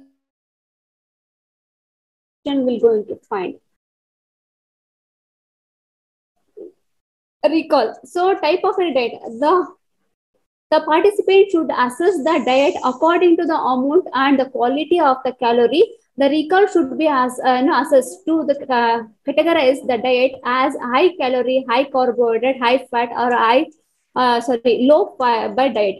So ಯಾವ ತರ diet ನಾವು ತಗೊಳ್ತಾ ಇದೀವಿ, ಈ present ನಾವು ಯಾವ ತರ carbohydrate rich ಇರೋ ಫುಡ್ ತಗೊಳ್ತಾ ಇದೀವ, ಇಲ್ಲ ಪ್ರೋಟೀನ್ ರಿಚ್ ಇರೋ ಫುಡ್ ತಗೊಳ್ತಾ ಇದೀವ, ಇಲ್ಲ ಫ್ಯಾಟ್ ಜಾಸ್ತಿ ಇರೋ ಫುಡ್ ತಗೊಂತಿದೀವ, ಇಲ್ಲ ಫೈಬರ್ ಕಡಿಮೆ ಇರೋ ಫುಡ್ ತಗೊಂತಾ ಇದೀವ, ಯಾವ ತರ ಫುಡ್ ತಗೊಳ್ತಾ ಇದೀವಿ ಅದನ್ನ ಕೆಟಗರೈಸ್ ಮಾಡ್ಬೇಕು. ಫಸ್ಟ್ ನಾವು ಅದನ್ನ ಕೆಟಗರೈಸ್ ಮಾಡಿದ್ಮೇಲೆ ನಾವು ನೆಕ್ಸ್ಟ್ ಸ್ಟೆಪ್ ಮಾಡ್ಬೋದು. ಮೀಲ್ ಪ್ಯಾಟರ್ನ್, ಯಾವ ತರ food, analysis of the type and frequency of the meal consumption, ಯಾವ ಟೈಮಲ್ಲಿ ಯಾವ ತರ ಫುಡ್ ಎಷ್ಟು ತಗೊಳ್ತಾ ಇದ್ದಾರೆ. The patient should identify consume 5 to 6 meals in small frequent meals. ಅದನ್ನ ಅನಲೈಸ್ ಮಾಡಿ ನಾವು ಅದನ್ನ ನೀವ್ ಏನ್ ಫುಡ್ ತಗೊಳ್ತಿರೋ ಅದನ್ನೇ 5 to 6 meals ಆಗಿ ತಗೊಳ್ಳಿ ಅಂತ ಡಿವೈಡ್ ಮಾಡ್ತೀವಿ. So usually in our Karnataka what we will stick to 3 meals per day. Sometimes we will have some snack, that is fried items ತಗೊಳ್ತೀವಿ ಸ್ನಾಕ್ ಅಂತ ಹೇಳಿ.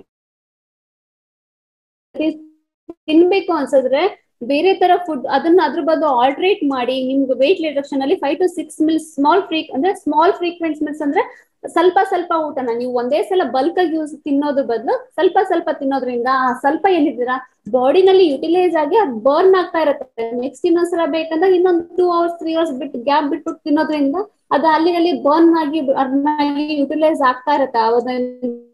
ಒಂದೇ ಸಲ ಜಾಸ್ತಿ ತಿನ್ನೋದ್ರಿಂದ ಏನಾಗುತ್ತೆ, ಅದು ಒಂದ್ ಕಡೆ ಅಕ್ಯುಮುಲೇಟ್ ಆಗಿ ಕೊಲೆಸ್ಟ್ರಾಲ್ ಕನ್ವರ್ಟ್ ಆಗೋದನ್ನ ನಾವು ಅವಾಯ್ಡ್ ಮಾಡ್ಕೋಬಹುದು. Keeping a longer meal gap and having a meal consumption should be highlighted with the 40 heat pattern. So ನಾವು ಫಾಸ್ಟಿಂಗ್ ಮಾಡ್ತೀವಿ, ಸೊ ಊಟ ಬಿಟ್ಬಿಡ್ತೀವಿ, ಅಯ್ಯೋ ದಪ್ಪ ಆಗ್ಬಿಟ್ಟೆ ನಾನು ಅಂತ ಹೇಳಿ ಇವತ್ತು 2 ದಿವಸ ಊಟ ಮಾಡಲ್ಲ, ಏನೋ ಒಂದು ದೇವ್ರ ಹೆಸರು ಹೇಳ್ಕೊಂಡು ಸಂಕಷ್ಟ ಚತುರ್ಥಿ ಇಲ್ಲ ಅಂದ್ರೆ ಶ್ರಾವಣ ಶನಿವಾರ ಅಂದ್ಕೊಂಡು ಊಟ ಬಿಟ್ಬಿಡ್ತೀವಿ. ಕೆಲವೊಂದ್ಸಲ ತಿಂದ್ರೆ ಅತಿಯಾಗಿ ತಿಂದ್ಬಿಡೋದು, ಇಲ್ಲ ಅಂದ್ರೆ ಫುಲ್ ಬಿಟ್ಬಿಡ್ತೀವಿ. ಫುಲ್ ಊಟ ಬಿಟ್ಬಿಟ್ಟು ಏನ್ ಮಾಡ್ತೀವಿ, ಆಮೇಲೆ ಶ್ರಾವಣ ಶನಿವಾರ ನಾನು ಬೆಳಗಿಂದ ಏನು ತಿಂದಿಲ್ಲ ಅಂತ ಹೇಳ್ಬಿಟ್ಟು ಒಂದೇ ಸಲ ಎಲ್ಲ ತಗೊಂಡ್ ತಿಂದ್ಬಿಡ್ತೀರಾ. ಇಲ್ಲ ಶ್ರಾವಣ ಸೋಮವಾರ ಅಂತ ಹೇಳಿ ಊಟ ಬಿಟ್ಟಿರ್ತೀರಾ, ನೆಕ್ಸ್ಟ್ ಒಂದ್ಸಲ ಸರಿ ತಿಂದ್ಬಿಡ್ತೀರಾ. ಆ ತರದೆಲ್ಲ ಏನಾಡ್ತೀವಿ ನಾವನ್ನ ಫಾಲ್ಟ್ ಹೀಟಿಂಗ್ ಪ್ಯಾಟರ್ನ್, ತಪ್ಪಾದಂತಹ ಒಂದು ತಿನ್ನುವ ಒಂದು ಪ್ಯಾಟರ್ನ್ ಅಂತ ಕನ್ಸಿಡರ್ ಮಾಡ್ತೀವಿ. So protein size, the assess of a protein size for each meal, large protein size, energy dense proteins, and any second helps of are accessed with excessive calorie intake. So high protein ನಾವು ಕೆಲವೊಂದು ಮೀಲ್ಗಳಲ್ಲಿ ಏನ್ ಮಾಡ್ತೀವಿ ಅಂತ ಅಂದ್ರೆ protein ಜಾಸ್ತಿ ಇರೋದಂತ ತಗೊಳ್ತೀವಿ. ಆ protein ಈಗ ಎಲ್ಲಾರು ಹೇಳ್ತಿದ್ರೆ ಪ್ರೋಟೀನ್ ರಿಚ್ ಇರೋ ಫುಡ್ ತಗೋಬೇಕು ಅಂತ ಹೇಳಿ ಆ ಪ್ರೋಟೀನ್ ಚೆನ್ನಾಗಿ ಎಷ್ಟು ತಗೋಬೇಕು ಅಂತ ಗೊತ್ತಿರಲ್ಲ, ಯಾವ ಟೈಮಲ್ಲಿ ತಗೋಬೇಕಂತ ಗೊತ್ತಿರಲ್ಲ, ಸುಮ್ಮನೆ ಕನ್ಸ್ಯೂಮ್ ಮಾಡ್ಬಿಡ್ತೀವಿ. ಆ ಅತಿಯಾದ ಪ್ರೋಟೀನ್ ತಗೊಳ್ಳೋದ್ರಿಂದಲೂ ನಮಗೆ ಕೆಲವೊಂದು ಡಿಸಾರ್ಡರ್ಸ್ ಆಗ್ತಾ ಇದೆ. ಸೊ ಅದರಿಂದ ಏನ್ ಮಾಡ್ಬೇಕು, ಅದನ್ನ ಫಸ್ಟ್ ತಿಳ್ಕೋಬೇಕು, ಯಾವ ತರ ತಗೊಳ್ತಾ ಇದೀವಿ. ಲಾರ್ಜ್ ಪ್ರೋಟೀನ್ ಸೈಜ್ ತಗೊಂತೀವ, ಅದನ್ನ ಯಾವ ತರ ಇದಾಗ್ತಾ ಇದೆ ಅಂತ ನಾವು ತಿಳ್ಕೋಬೇಕು. Carbohydrate consumption, patient consumes at a given source of a carbohydrate should be noted. ನೀವು ಎಷ್ಟು ತಿಂತಿದ್ರೆ ಅದ್ರಲ್ಲಿ ಕಾರ್ಬೋಹೈಡ್ರೇಟ್ ಕಂಟೆಂಟ್ ಹೇಳ್ದೆ, ಪ್ರೋಟೀನ್ ಇಷ್ಟ ತಗೋಬೇಕು, ಕಾರ್ಬೋಹೈಡ್ರೇಟ್ ಇಷ್ಟಿರ್ಬೇಕಂತ ಹೇಳಿ. ಅದಕ್ಕಿಂತ ಜಾಸ್ತಿ ತಗೊಂಡ್ರೆ ಏನಾಗುತ್ತೆ, ಅದು ಎಲ್ಲ ಫ್ಯಾಟ್ ಆಗಿ ಕನ್ವರ್ಟ್ ಆಗುತ್ತೆ. The consumption of an glycemic index food such as refined and bakery items, cookies, biscuits, breads, and ಅವ್ರನ್ನೆಲ್ಲ ತಿಂತೀವಿ. ಅದ್ರಲ್ಲಿ ಎಷ್ಟೆಷ್ಟು ಕಾರ್ಬೋಹೈಡ್ರೇಟ್ಸ್ ಇದೆ, ಯಾವ ತರ ಪ್ರೋಸೆಸ್ ಮಾಡಿರ್ತಾರೆ, ಅದರಲ್ಲಿ ಎಷ್ಟು ನಮ್ಗೆ ಕೆಮಿಕಲ್, ಆ ಟೈಮಲ್ಲಿ ಏನೋ ಸ್ನಾಕ್ ಆ ಟೇಸ್ಟ್ ನಮಗೆ ಸಿಕ್ಕಿರುತ್ತೆ ಬಾಯಿಗೆ, ಅದ್ ನಮಗೆ ಇಷ್ಟ ಆಗುತ್ತೆ, ತಿಂತೀವಿ. ಬಟ್ ಅದು ನಮಗೆ ಅದ್ರಲ್ಲೇ ಏನಾಗುತ್ತೆ, ಗ್ಲೈಕಮಿಕ್ ಇಂಡೆಕ್ಸ್ ಅಂತ ಅಂದೆ. ಶುಗರ್ ಇರೋರಿಗೆ ಗ್ಲೈಕಮಿಕ್ ಇಂಡೆಕ್ಸ್ ಜಾಸ್ತಿ ಇರೋದನ್ನ, GI ವ್ಯಾಲ್ಯೂ ಜಾಸ್ತಿ ಇರೋದು ತಗೊಂಡ್ರೆ ಅಂತ ಡಯಟ್ ಇಲ್ಲ ವೆಯ್ಟ್ ರಿಡಕ್ಷನ್ ಮಾಡ್ತೀವಿ. ಗ್ಲೈಕಮಿಕ್ ಇಂಡೆಕ್ಸ್ ನ ಕಡಿಮೆ ಇರುವಂತ ಫುಡ್ ತಗೋಬೇಕು ವೆಯ್ಟ್ ಲಾಸ್ ಆಗ್ಬೇಕಂತ. ಎಸ್ಪೆಷಲಿ ವೆಯ್ಟ್ ಲಾಸ್ ಆಗೋದ್ರಿಂದ ಆಗ್ಬೇಕಂದ್ರೆ ಗ್ಲೈಕಮಿಕ್ ಇಂಡೆಕ್ಸ್ ಕಡಿಮೆ ಇದ್ದು ಅದರಲ್ಲಿ ಫೈಬರ್ ಕಂಟೆಂಟ್ ಜಾಸ್ತಿ ಇರೋ ಫುಡ್ ನ ನಾವು ಕನ್ಸ್ಯೂಮ್ ಮಾಡ್ಬೇಕು. ಆಸ್ ಐ ಟೋಲ್ಡ್, ಈ ನೂಡಲ್ಸ್, ಕುಕೀಸ್, ಬ್ರೆಡ್ಸ್ ಎಲ್ಲ ಏನಾಗುತ್ತೆ, it will metabolise very fast, but it will be converted in to glucose. Fast glucose ಅದೇ ಗ್ಲೂಕೋಸ್ ನಮಗೆ ಫ್ಯಾಟ್ ಆಗಿ ಸ್ಟೋರ್ ಆಗುತ್ತೆ. ಸೊ ಅದಕ್ಕೆ ನಾವ್ ಏನ್ ಮಾಡ್ಬೇಕು, high calorie index, high ಗ್ಲೈಕಮಿಕ್ index food ತಗೋಬೇಕಾದ್ರೆ ಯಾವ ತಗೋಬೇಕು ಏನು ಅಂತ ನಾವ್ ಅದನ್ನ ತಿಳ್ಕೋಬೇಕು first. Fat consuming fried products, red meat. As I told, red meat is not good for our health. ಹೇಳ್ದೆ ಲೀನ್ ಮೀಟ್ ಅಂತ ಅಂದ್ರೆ ಪಿಂಕಿಶ್ ರೆಡ್ ಇರೋ ಮೀಟ್ ನಾವು ತಗೋಬೇಕು. ರೆಡ್ ಕಲರ್ ಟೇಸ್ಟ್ ಇರುತ್ತೆ ಅಂತ ಹೇಳಿ ರೆಡ್ ಮೀಟ್ ತಗೊಳ್ಳೋದಲ್ಲ. ರೆಡ್ ಮೀಟ್ ಅಲ್ಲಿ ಕೊಲೆಸ್ಟ್ರಾಲ್ ಜಾಸ್ತಿ ಇರುತ್ತೆ. Processed meet, grilled, sorry we are vegetarians, I don't know about non veg items that much. Grilling ಮಾಡಿರ್ತಾರೆ, ಇಲ್ಲ ಫ್ರೈ, ಕೆಲವೊಂದು ಐಟಮ್ಸ್ ನ ಫ್ರೈ ಮಾಡಿರ್ತಾರೆ. ಮೀಟ್ ಅಲ್ಲಿ, ಚಿಕನ್ ಆಗಿ ಫ್ರೈ ಮಾಡ್ಕೊಂಡು ತಿನ್ನಿರ್ತಾರ. ಆ ಮೀಟ್ ಅಲ್ಲೇ ಅಷ್ಟು ಫ್ಯಾಟ್ ಇರುತ್ತೆ. ಜೊತೆಗೆ ಫ್ರೈ ಮಾಡೋ ಆಯಿಲ್ ಅಲ್ಲಿರೋ ಕೊಲೆಸ್ಟ್ರಾಲ್ ಎಲ್ಲ ಆಡ್ ಅಪ್ ಆಗಿ ಅದ್ ನಿಮ್ ಬಾಡಿಗೆ ಕೊಲೆಸ್ಟ್ರಾಲ್ ಜಾಸ್ತಿ ಮಾಡುತ್ತೆ. Bakery products and fat based salads, dressing, creams, cheese ಅದೆಲ್ಲ ಯೂಸ್ ಮಾಡ್ತೀವಿ. ಅದ್ರ ಬದಲು ನಾವ್ ಏನ್ ಮಾಡ್ಬೇಕು, ಈ ಸೀಡ್ಸ್ ಇಲ್ಲ ಅಂದ್ರೆ some olive oils, coconut oil, ಆ ತರದನ್ನ ನಾವು ಫ್ಯಾಟ್ ಕನ್ಸಂಪ್ಷನ್ ನ ಅಲ್ಲಿ ನಾವು ಗುಡ್ ಫ್ಯಾಟ್ ತಗೊಳ್ಳೋಣ, ಗುಡ್ ಫ್ಯಾಟ್ ತಗೊಳ್ಳೋಣ. ಈ ಪ್ರೋಸೆಸ್ಡ್, ಟ್ರಾನ್ಸ್ ಫ್ಯಾಟ್, ಫ್ರೈಡ್ ಐಟಮ್ಸ್ ನ ಅವಾಯ್ಡ್ ಮಾಡ್ಕೋಬೇಕು. ಅದಕ್ಕೆ ನಾವು ಫಸ್ಟ್ ತಿಳ್ಕೋಬೇಕು ಯಾವ್ದ್ರಲ್ಲಿ ಯಾವ ತರ ಇದೆ, ಯಾವ್ದು ತಗೊಂಡ್ರೆ ನಮ್ಗೆ ಒಳ್ಳೇದು, ಯಾವ್ ತಗೊಂಡ್ರೆ ನಾವು ವೆಯ್ಟ್ ಕಡಿಮೆ ಮಾಡ್ಬೋದು, ಯಾವ್ ತಗೊಂಡ್ರೆ ಯಾವ್ದು ಜಾಸ್ತಿ ಆಗುತ್ತೆ, ಅದನ್ನ ನಾವು ತಿಳ್ಕೋಬೇಕು first. And fibre consumption. A minimum of 5 fruits or vegetables should be consumed throughout the day. Estimated by assessing the amount and a variety of salads, whole cereals, pulses, nuts and seeds, etc. are consumed daily.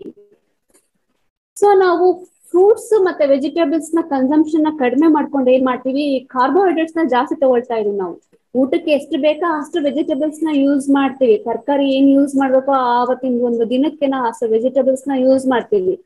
Food consumption ನ ಕಡಿಮೆ ಮಾಡ್ಕೊಳ್ತಾ ಇದೀವಿ. Usually as I saw in the society they are less fruits. Totally ಆ fruits ಮತ್ತೆ vegetables minimum 5 ಅದ್ ನಮಗೆ provide ಆಗ್ಬೇಕು. Madam excuse me, ಯಾರೋ ಮಾತಾಡ್ತೀವಿ. ಹಲೋ, ಹೇಳಿ. ಎಕ್ಸ್ಕ್ಯೂಸ್ ಹೇಳಿ ಮೇಡಮ್, ಕೇಳಿಸ್ತಾ ಇದೆ. ಕೆಲವೊಬ್ರು ಹೇಳ್ತಿದ್ದಾರೆ ಲೈಕ್ ಅಂದ್ರೆ ಇನ್ನ ಸ್ವಲ್ಪ ಫಾಸ್ಟ್ ಆಗ್ಬೋದಾ, ಅಂದ್ರೆ ಅವರಿಗೆ ರೆಮಿಡೀಸ್ ಜಾಸ್ತಿ ಬೇಕು, ಡಯಟ್ ಪ್ಲಾನ್ ಅಂತ ಜಾಸ್ತಿ ಕೇಳ್ತಾ ಇದ್ದಾರೆ. ಮೆಸೇಜ್ ಅಲ್ಲಿ ಚಾಟ್ ಬಾಕ್ಸ್ ಅಲ್ಲಿ ಮೆಸೇಜ್ ಹಾಕ್ತಾ ಇದ್ದಾರೆ, like we want remedies, so please reduce the slides ಅಂತ ಹೇಳ್ತಿದ್ದಾರೆ. Okay, S, sorry for that, but ಅಂದ್ರೆ ಅವರು diet plan okay, I will brief out the things.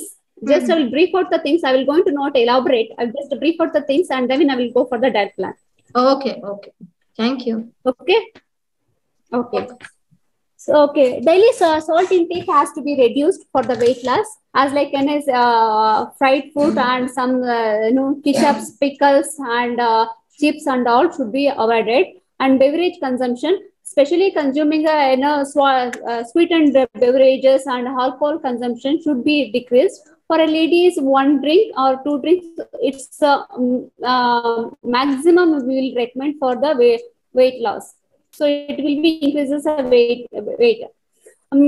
Milk preparation, sometimes very much oil for the processing, even for the some of the things that we need as like papad, pickles, so that will be will be, and we have to use the steaming or some grilling methods to for the weight loss. So so overall lifestyle. So first we have to see the overall lifestyle of a patient regarding that lifestyle and how it is difficult for the sometimes it is not so easy for the some persons will have the very fast weight reduction, somebody will not have. We need to find the cause why it is weight loss is not happening. Based on that we will decide the diet plan. So how the specific so every day there has to include the some of the activities like climbing or swimming or a yoga or in a breath walk or in a golf. Some of the sports has a person has to be involved to burn that calories, that special calorie. Okay. As I told, the low carbohydrate, low fat, and low glycemic index and high protein has to be consumed. So we need to see what type of food every day they are consuming. And then now, so every day the intake has to be the cereals we need to take around the we have to reduce the total calories from the 500 to 750 calories we need to reduce for the weight reduction. So in that reduction, we have to include the 55 to 60% of a carbohydrate and 50 to 20% of protein and less than 30% of cholesterol fat and 30 grams to 1 tablespoon of sodium, and calcium will be 1000 to 1000. That these are all the percentages that has to be consumed per day for a particular person who needs to weight loss. So, so we one who wants to reduce the weight, they has to take a complex carbohydrates that is having the whole grains, legumes, fruits, and vegetables in a different food recipes instead of having the only the processed food that is nothing but a carbohydrates. So high fiber protein satisfied with the high protein biological has a high biological value proteins has to be consumed. That is so when lower the intake of a calorie dense food, if the patient is feel hunger, then the old dieting advice to increase the intake of an. So when you feel hunger, instead of having the carbohydrate, we need to have some steamed or assorted or in a graved vegetables or in a fresh fruits. Animal foods like a chicken, fish, or a seafood, etc., as animal protein that would be advised to patient to consume. That is having the good fat in that, and good low fat milk or a double tone milk. As to we will tell to take a low fat milk or a double tone milk or a skim milk. Patient to different. So when the patient wants, when the person wants to reduce the weight, they have to need to change the oil monthly. Otherwise, in a day they can use the 3 changes. It is one time one oil, in the second time one more oil. It is maybe sunflower oil or a peanut oil, olive oil, coconut oil, anything we can use. So not to mix for one meal, one oil, next meal one more. Don't mix any oils together. So first for the weight reduction, we need to follow these steps. So not to skip the meal. So when you feel you are overweight, don't skip the meal. Meals, that is ನೀವು ಊಟ ಮಾಡೋದನ್ನ skip ಮಾಡಬೇಡಿ. Long meeting ಇಲ್ಲ ನಿಮ್ long duration hours ಅಲ್ಲಿ ಏನಾದ್ರು ನೀವು ಇದ್ದೀರಾ ಅಂತ ಅಂದ್ರೆ ಫ್ರೂಟ್ಸ್ ಕನ್ಸ್ಯೂಮ್ ಮಾಡಿ, ಇಲ್ಲ ನಟ್ಸ್ ಕನ್ಸ್ಯೂಮ್, ಬಾದಾಮು, ವಾಲ್ನಟ್ ಆ ತರದನ್ನ ಕನ್ಸ್ಯೂಮ್ ಮಾಡಿ, ಇಲ್ಲ ಪೀನಟ್ ಕನ್ಸ್ಯೂಮ್ ಮಾಡಿ. ಆದ್ರೆ ಲಾಂಗ್ ಡ್ಯೂರೇಷನ್ ಅಲ್ಲಿ ಫುಡ್ ನ ಸ್ಕಿಪ್ ಮಾಡಬೇಡಿ. ಮಧ್ಯ ಸ್ವಲ್ಪ ನೀರ್ ಕುಡಿತಾ ಇರಿ. So inform the about the measure of the protein size. ಆ ಒಂದು ದಿನಕ್ಕೆ ನಾವು ಪ್ರೋಟೀನ್ ಎಷ್ಟು ತಗೊಂತಾ ಇದೀವಿ ಅದು ಸ್ವಲ್ಪ ನಾವು ಕಾನ್ಸಂಟ್ರೇಟ್ ಮಾಡ್ಬೇಕಾಗತ್ತೆ. ಯಾಕೆಂದ್ರೆ ನಮ್ಮ ಮಸಲ್ಸ್ ವೀಕ್ ಆಗ್ಬಿಡುತ್ತೆ ಕಡಿಮೆ ಪ್ರೋಟೀನ್ಸ್ ತಗೊಂಡ್ರೆ. ಸೊ ಸ್ಮಾಲರ್ ಬೌಲ್, ನಾವ್ ಯಾವಾಗ್ಲೂ ಊಟ ಮಾಡ್ಬೇಕಾದ್ರೆ ಸ್ಮಾಲ್ ಪ್ಲೇಟ್ಸ್ ಅವ್ರ ಸ್ಮಾಲ್ ಬೌಲ್ಸ್ ನ ಯೂಸ್ ಮಾಡ್ಕೊಳ್ಳಿ.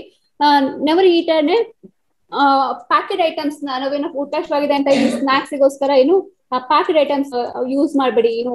ನಟ್ಸ್, ಫ್ರೈಡ್ ನಟ್ಸ್, ಇಲ್ಲ ಸಾಲ್ಟೆಡ್ ನಟ್ಸ್, ಸಾಲ್ಟೆಡ್ ಬಾದಾಮ್ಸ್ ಎಲ್ಲ ಸಿಗುತ್ತೆ ಇವಾಗ. ಆ ತರದೆಲ್ಲ ನೀವು ತಗೊಳಕ್ ಹೋಗ್ಬೇಡಿ. As the patient to fill of of the plate. So ನೀವು ಒಂದು ತಟ್ಟೆಲಿ ಇಟ್ಕೊಂಡು ಊಟ ಮಾಡ್ತಿದ್ದೀರಾ ಅಂತ ಅಂದ್ರೆ in that plate there has to be contain half of the plate will be a salad, 1/4 will be a protein, and other 1/4 will be a carbohydrate, and intake of the milk with the salads ಸ್ವಲ್ಪ ಜಾಸ್ತಿ use ಮಾಡ್ಕೊಳ್ಳಿ. Fresh fruits, raw vegetables and fruits ಇಲ್ಲ ರಾ ತಿನ್ನ ಕೆಲವೊಬ್ಬರಿಗೆ ಆಗಲ್ಲ ಅಂತವ್ರು steam ಮಾಡಿ ಇಲ್ಲ ಬೇಕ್ ಮಾಡಿ ಇಲ್ಲ ಅದನ್ನ ತಗೋಬಹುದು. ಆಯಿಲ್ ಯೂಸ್ ಮಾಡಬೇಡಿ. ದ ಪೇಷಂಟ್ ಟು ಮತ್ತೆ ಹೆಲ್ತಿಯರ್ ಕುಕಿಂಗ್ ಮೆಥಡ್ಸ್, ಅದೇ ಸ್ಟೀಮಿಂಗು, ಬಾಯ್ಲಿಂಗು, ಗ್ರಿಲ್ಲಿಂಗ್, ಬೇಕಿಂಗು ಆ ತರದನ್ನ ಯೂಸ್ ಮಾಡ್ಕೊಳ್ಳಿ. ಸೊ ದಟ್ ಆಯಿಲ್ ಕನ್ಸಂಪ್ಷನ್ ಕಡಿಮೆ ಆಗುತ್ತೆ. with unhealthy ingredients with the healthier ingredients. For example, replace using the mayonnaise or creams ಎಲ್ಲ ಯೂಸ್ ಮಾಡೋದು, ಬರ್ಗರ್ ಆ ತರದೆಲ್ಲ ಅವಾಯ್ಡ್ ಮಾಡ್ಬಿಟ್ಟು ಅಲಿವ್ ಆಯಿಲ್ ಯೂಸ್ ಮಾಡೋದು, ಕೊಕೊನಟ್ ಆಯಿಲ್ ಯೂಸ್ ಮಾಡೋದು, orange juice, fresh juices instead of packet juices ಬರೋ ಬದಲು ನೀವು fresh juices consume ಮಾಡಿ. ಆದಷ್ಟು ಶುಗರ್ ಇಲ್ದಲೆ ಶುಗರ್ ಹಾಕೊಳ್ದಲ್ಲ ಹಾಗೆ ಜ್ಯೂಸ್ ಕುಡಿಯೋದಕ್ಕೆ, ಇಲ್ಲ ಅಂದ್ರೆ ರಾ ಫುಡ್ ಆ ಫ್ರೂಟ್ ನ ತಗೊಂಡ್ರೆ ಇನ್ನೂ ತುಂಬಾ ಒಳ್ಳೇದು. recommend the patient to avoid the while eating like an watching television. Main thing ನಾವು ಟಿವಿ ಏನೋ ಪೇಪರ್ ಓದ್ಕೊಂಡು ಇಲ್ಲ ಅದನ್ನ ಅವಾಯ್ಡ್ ಮಾಡಿ. As like our old generation will follow, all the family members will sit together while having the food. ಎಲ್ಲ family ಜೊತೆ ಕೂತ್ಕೊಂಡು ಜಾಸ್ತಿ ಮಾತಾಡ್ದಲೇನೆ, ಜಾಸ್ತಿ ಮಧ್ಯೆ ನೀರ್ ಕುಡಿದಲೇನೆ ಊಟ ಕನ್ಸ್ಯೂಮ್ ಮಾಡಿ. ಆ ಊಟ ಏನ್ ಮಾಡ್ತಾ ಇದ್ದಾನೆ we have to feel with your hand. So ನಾವು ಸೆನ್ಸ್ ನಮಗೆ ಹಾರ್ಮೋನ್ ಸ್ಟಿಮ್ಯುಲೇಟ್ ಆಗುತ್ತೆ, ನಮಗೆ ಕ್ರೇವಿಂಗ್ಸ್ ಇಲ್ಲ ಬಾಯಲ್ಲಿ ಸಲೈವಾ ಪ್ರೊಡ್ಯೂಸ್ ಆಗುತ್ತಾ, ನೀವು ಅದನ್ನ ಏನೋ ಫುಡ್ ನ ಮಿಕ್ಸ್ ಮಾಡ್ಬೇಕಾರೆಲ್ಲ ನೀವು ಅದನ್ನ ಕೈಯಲ್ಲಿ ತಗೊಳ್ಬೇಕಾದ್ರೆ ಸಲೈವಾ ಪ್ರೊಡ್ಯೂಸ್ ಆಗುತ್ತೆ. Hormone pituitary ಗ್ಲ್ಯಾಂಡಿಗೆ signals ಕಳ್ಸುತ್ತೆ. ಅದನ್ನ ಫೀಲ್ ಮಾಡಿ ನೀವು ಫುಡ್ ನ. ಟಿವಿ ನೋಡ್ಕೊಂಡು ತಿನ್ನೋದು, ಮೊಬೈಲ್ ನೋಡ್ಕೊಂಡು ತಿನ್ನೋದು, ಚಾಟ್ ಮಾಡ್ತಾ ಇರೋದು, ರೀಡ್ ಏನೋ ಬುಕ್ ಪೇಪರ್ ಓದ್ಕೊಂಡು ತಿನ್ನೋದನ್ನ ಅವಾಯ್ಡ್ ಮಾಡಿ. ಏನ್ ಊಟ ಮಾಡ್ತಿರೋದನ್ನ ಚೆನ್ನಾಗಿ ಚೂ ಮಾಡಿ ನಿಮ್ ಸಲೈವಾ ಜೊತೆ. ಅದು ಆದಷ್ಟು ಬಾಯಲ್ಲೇ ಆದಷ್ಟು ಡೈಜೆಷನ್ ನಿಮ್ ಬಾಯಲಿಂದಲೇ ಆಗ್ಬೇಕು. ಹೊಟ್ಟೆಲೋವಾಗ ಡೈಜೆಷನ್ ಆಗೋ ಬದಲು ಬಾಯಲ್ಲಿ ಚೆನ್ನಾಗಿ ಪೇಸ್ಟ್ ಚೆನ್ನಾಗಿ 32 times ನೀವು ಚೂ ಚೆನ್ನಾಗಿ ಮಾಡ್ಬೇಕು. ಮಿನಿಮಮ್ 32 times ಚೆನ್ನಾಗಿ ಚೂ ಮಾಡಿ. ಸೊ ಅವಾಗ ಏನಾಗುತ್ತೆ, ನಿಮ್ ಬಾಡಿ ಅದನ್ನ ಏನಿದೆ ನ್ಯೂಟ್ರಿಯೆಂಟ್ಸ್ ನ ಅಬ್ಸರ್ವ್ ಮಾಡ್ಕೊಳ್ಳೋದಕ್ಕೆ ಹೆಲ್ಪ್ ಆಗುತ್ತೆ. For example having the sandwich, burger ನೀವು ಬರ್ಗರ್ ತಿನ್ನೋ ಒಂದು ಕ್ರೇವಿಂಗ್ ಇದೆ ಅಂತಂದ್ರೆ ಬರ್ಗರ್ ಸ್ಕಿಪ್ ಮಾಡಿ, ಸ್ಯಾಂಡ್ವಿಚ್ ತಗೊಳ್ಳಿ. ಸ್ಯಾಂಡ್ವಿಚ್ ಸ್ವಲ್ಪ ದಿವಸ ಯೂಸ್ ಮಾಡಿ. ಆಮೇಲೆ ಫ್ರೂಟ್ಸ್ ಬನ್ನಿ. ನೀವು ಒಂದೇ ಸಲ ಬ್ರೇಕ್ ಮಾಡಕ್ ಆಗಲ್ಲ ಅಂದ್ರೆ ಈ ತರ ಸ್ಟೆಪ್ ಬೈ ಸ್ಟೆಪ್ ಪ್ರೊಸೀಜರ್ ಅಲ್ಲಿ ಹೋಗ್ಬೋದು. ಫ್ರೆಶ್ ಫ್ರೂಟ್ಸ್ ನ ಕನ್ಸ್ಯೂಮ್ ಮಾಡಿ. ಮಿಲ್ಕ್ ಶೇಕ್ಸ್ ಬದಲು ಓಲ್ ಮಿಲ್ಕ್ ತಗೊಳ್ಳಿ, ಮಿಕ್ಸ್ ಮಾಡಬೇಡಿ. ಐಸ್ ಕ್ರೀಮು, ಆಮೇಲೆ ಸ್ಟೀಮ್ ಚಿಕನ್ ಬದಲು fresh fruits and roasted peanuts, chips ಬದಲು ಆ ತರದ್ದು ಏನಾದ್ರು ಒಂದು ಆಲ್ಟರ್ನೇಟಿವ್ ನೋಡ್ಕೊಳ್ಳಿ. ನೀವು ಕ್ರೇವಿಂಗ್ಸ್ ಇದೆ ಅಂತ ಅಂದ್ರೆ ಆ ಟೈಮಲ್ಲಿ ತಿನ್ನೋದಕ್ಕೆ ಏನಾದ್ರು ಹೆಲ್ತಿ ನಟ್ಸ್, ಸೀಡ್ಸ್ ಆ ತರದನ್ನ ತಗೊಳ್ಳಿ. ನೀವು ಏನೇ ಫುಡ್ ತಗೋಬೇಕಾದ್ರು ಇಲ್ಲ, if there is no option for me, I have to consume some packed items. So at that time see the labeling, what is in which what is the content of that food, whether it contains the fat, trans fat, saturated fat ಎಷ್ಟಿದೆ, trans fat ಎಷ್ಟಿದೆ, carbohydrate ಎಷ್ಟಿದೆ, protein ಎಷ್ಟಿದೆ, ಆ labelling ಎಲ್ಲ check ಮಾಡಿ. ನಿಮ್ಗೆ ಆ moment ಅಲ್ಲಿ ಏನ್ ರಿಕ್ವೈರ್ಮೆಂಟ್ ಇದೆ ನೋಡ್ಕೊಂಡು ಕನ್ಸ್ಯೂಮ್ ಮಾಡಿ. ಸೊ ಸೇಮ್ ಥಿಂಗ್ ಕ್ರೀಮ್ಸ್ ಅವನ್ನೆಲ್ಲ ಅವಾಯ್ಡ್ ಮಾಡಿ ಅಂತೆಲ್ಲ ಇದ್ ಮಾಡಿರೋದು. ಸೂಪ್ಸ್ ತಗೊಳ್ಳಿ. ನೀವು ಯಾವುದೋ ಒಂದು ಟೈಮಲ್ಲಿ ಏನ್ ತಗೊಳಕಾಗಲ್ಲ ಅಂದ್ರೆ ತುಂಬಾ ಹರಿಬರಿ ಇದ್ದಂದ್ರೆ ಸೂಪ್ ಪ್ರಿಪರೇಷನ್ಸ್ ಈಸಿ. ಆ ಸೂಪ್ ತಗೊಳ್ಳಿ. ನೀವು ಹೊರಗಡೆ if we are going outside for any dinner R for any lunch on that time, so choose the item in such a way that your food or a meal has to contain the soups or grilled chickens or instead of fried ones, roasted ones. And then you include the salads more, that is a cucumber, onion, tomatoes, like that. You'll see by seeing the menu only you came to know which is the item is which part, that is a creams ಇದೆಯಾ ಇಲ್ಲ ಅದರಲ್ಲಿ processing ಜಾಸ್ತಿ ಇದೆಯಾ, ಆ ತರದ್ದು ಎಲ್ಲ fry ಮಾಡಿರೋ ಐಟಮ್ನ ಆ ತರದನ್ನ ಸ್ವಲ್ಪ ರಿಸ್ಟ್ರಿಕ್ಟ್ ಮಾಡ್ಕೊಂಡು ಬಂದ್ರೆ ವೇಟ್ ರಿಡಕ್ಷನ್ಗೆ ಸ್ವಲ್ಪ ಹೆಲ್ಪ್ ಆಗುತ್ತೆ. So chicken, pulses, legumes, dairy products and fishes are rich in proteins. So ಅದ್ರ ಬಗ್ಗೆ ಸ್ವಲ್ಪ concept you can have those things. And having minimal oil usage. Avoid the alcohol and sweeted beverages, soft drinks ಮತ್ತೆ alcohol consumption ನ ಕಡಿಮೆ ಮಾಡ್ಕೊಳ್ಳಿ. To share the desserts, ask them to opt for the fresh part. So desserts, ice creams, so sweets with ice creams, so avoid those things. Instead of that, you can use the fresh based desserts as an fresh yogurt or an lime soda or an fruits. So ಆ ತರದನ್ನ use ಮಾಡ್ಕೊಳ್ಳಿ. So this is the main thing that you people are wanted. Actually, so early morning you have to consume lukewarm water. ತುಂಬಾ ಬಿಸಿ ನೀರು ತಗೋಬೇಡಿ.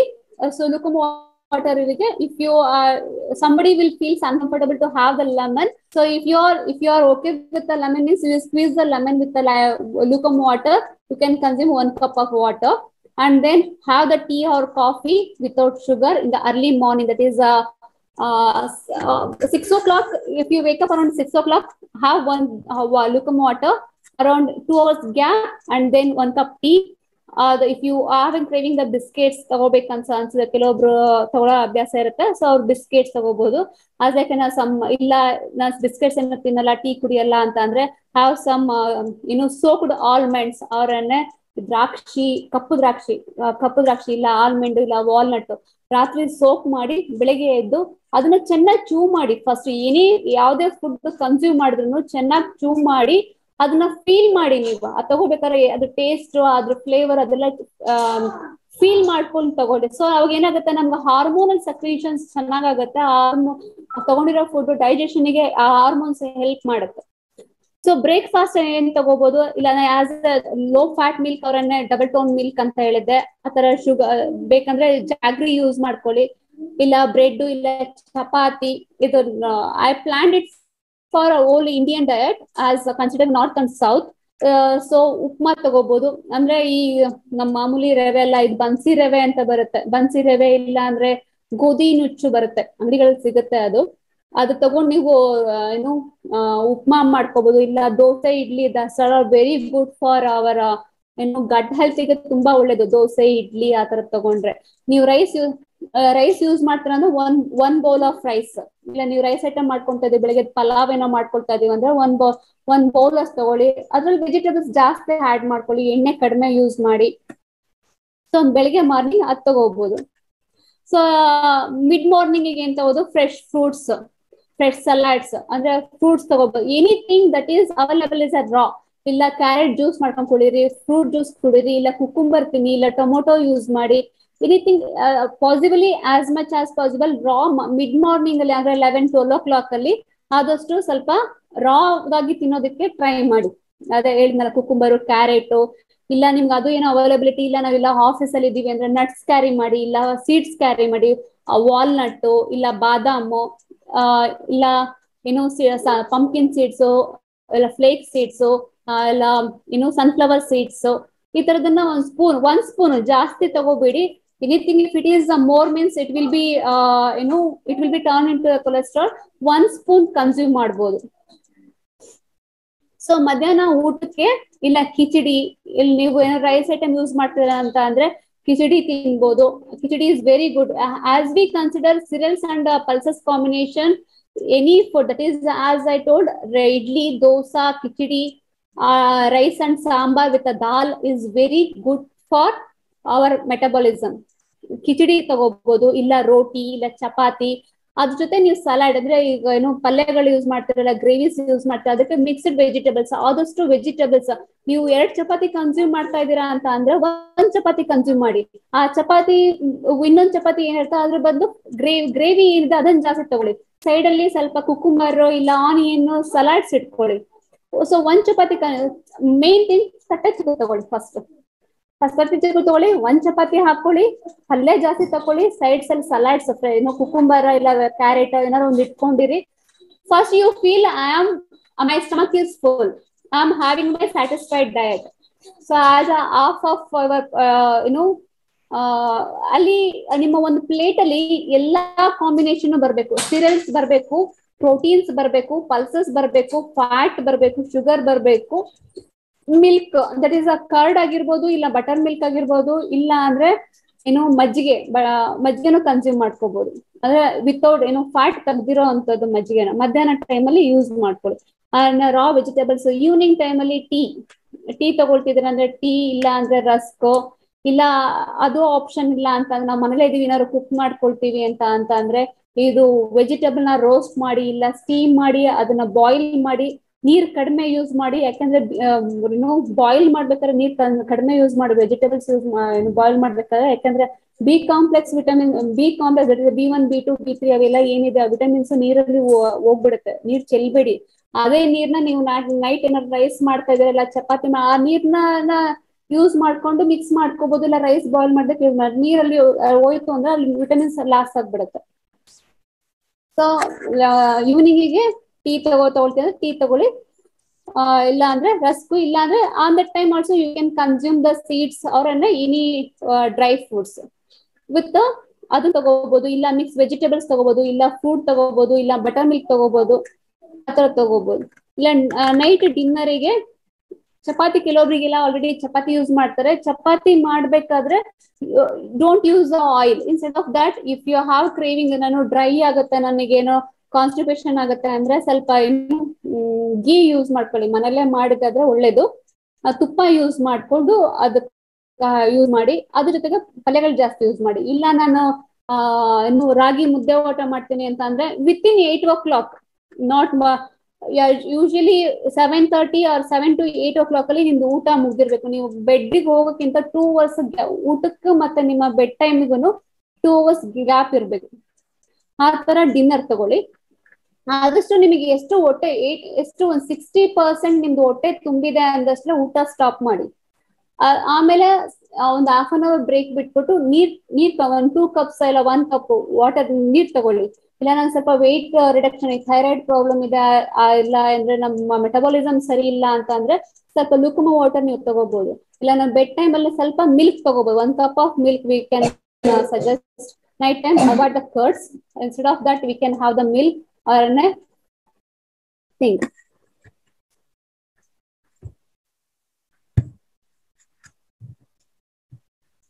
Okay. Okay, thank you. This is any questions? Yes, thank you, Usha madam. Thank you so much. Thank you, ma'am. Yes, you can stop share screen. ಅಲ್ಲಿ stop ಅಂತ ಇರುತ್ತಲ್ಲ, stop ಮಾಡ್ಬೋದು. So ತುಂಬಾ ಜನ actually doubts ಕೇಳಿದ್ದಾರೆ, ಸುಮಾರು doubts ಬಂದಿದೆ already. Okay, we will take one by one. Okay, ತುಪ್ಪ ಯೂಸ್ ಮಾಡ್ತೀವಲ್ಲ ಕುಕಿಂಗ್ ಅಲ್ಲಿ. ಸೊ ಹಲೋ, ಹೇಳಿ madam. We use ghee. So ಅದನ್ನ ತುಪ್ಪ ಯೂಸ್ ಮಾಡ್ತೀವಲ್ಲ, ಸೊ ಅದನ್ನ ಮಾಡ್ಬೋದಾ ಅಂತ ಕೇಳ್ತಿದ್ದಾರೆ. ಇಟ್ ಕಂಟೈನ್ಸ್ ಗುಡ್ ಫ್ಯಾಟ್ ಅಲ್ಲ, ಸೊ ಕ್ಯಾನ್ ವಿ ಯೂಸ್ ಅಂತ ಕೇಳ್ತಿದ್ದಾರೆ. ತುಪ್ಪ good fat we can use, but ಏನಂತ ಅಂದ್ರೆ ಗುಡ್ ಫ್ಯಾಟ್ ಇದೆ ಅಂತ ಹೇಳಿ ತುಂಬಾ ಯೂಸ್ ಮಾಡೋದಲ್ಲ.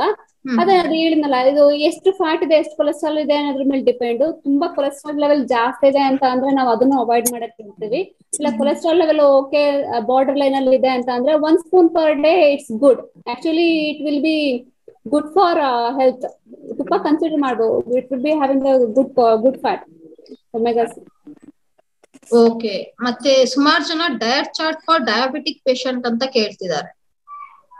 ಡಯಾಬಿಟಿಕ್ ಪೇಷಂಟ್ ಅಂತ ಅಂದ್ರೆ ನಾವು ಇದು ಗ್ಲೈಕಮಿಕ್ ಇಂಡೆಕ್ಸ್ ಕಡಿಮೆ ಇರೋದನ್ನ ಕೊಡ್ತೀವಿ ಮ್ಯಾಮ್. ಆಮೇಲೆ ಕಾಂಪ್ಲೆಕ್ಸ್ ಕಾರ್ಬ್ಸ್ ಕೊಡ್ಬೇಕು, ಫೈಬರ್ ಕಂಟೆಂಟ್ ಜಾಸ್ತಿ ಇರೋದನ್ನ ತಗೋಬೇಕು. ಶುಗರ್ ಇರೋರು ಆದಷ್ಟು ಗ್ಲೈಕಮಿಕ್ ಇಂಡೆಕ್ಸ್ ಕಡಿಮೆ ಇರೋ ಫುಡ್. ಆಮೇಲೆ ಅವರು ಹೆವಿ ಮಿಲ್ಕ್ ಮಾಡಬಾರ್ದು. ಶುಗರ್ ಇರೋರು ಹೆವಿ ಮಿಲ್ಕ್ ಮಾಡಿದ್ರೆ ಲೈಟ್ ಫುಡ್ 2 hours ಗ್ಯಾಪ್ ಅಲ್ಲೇ ಸ್ವಲ್ಪ ತಗೋಬೇಕು.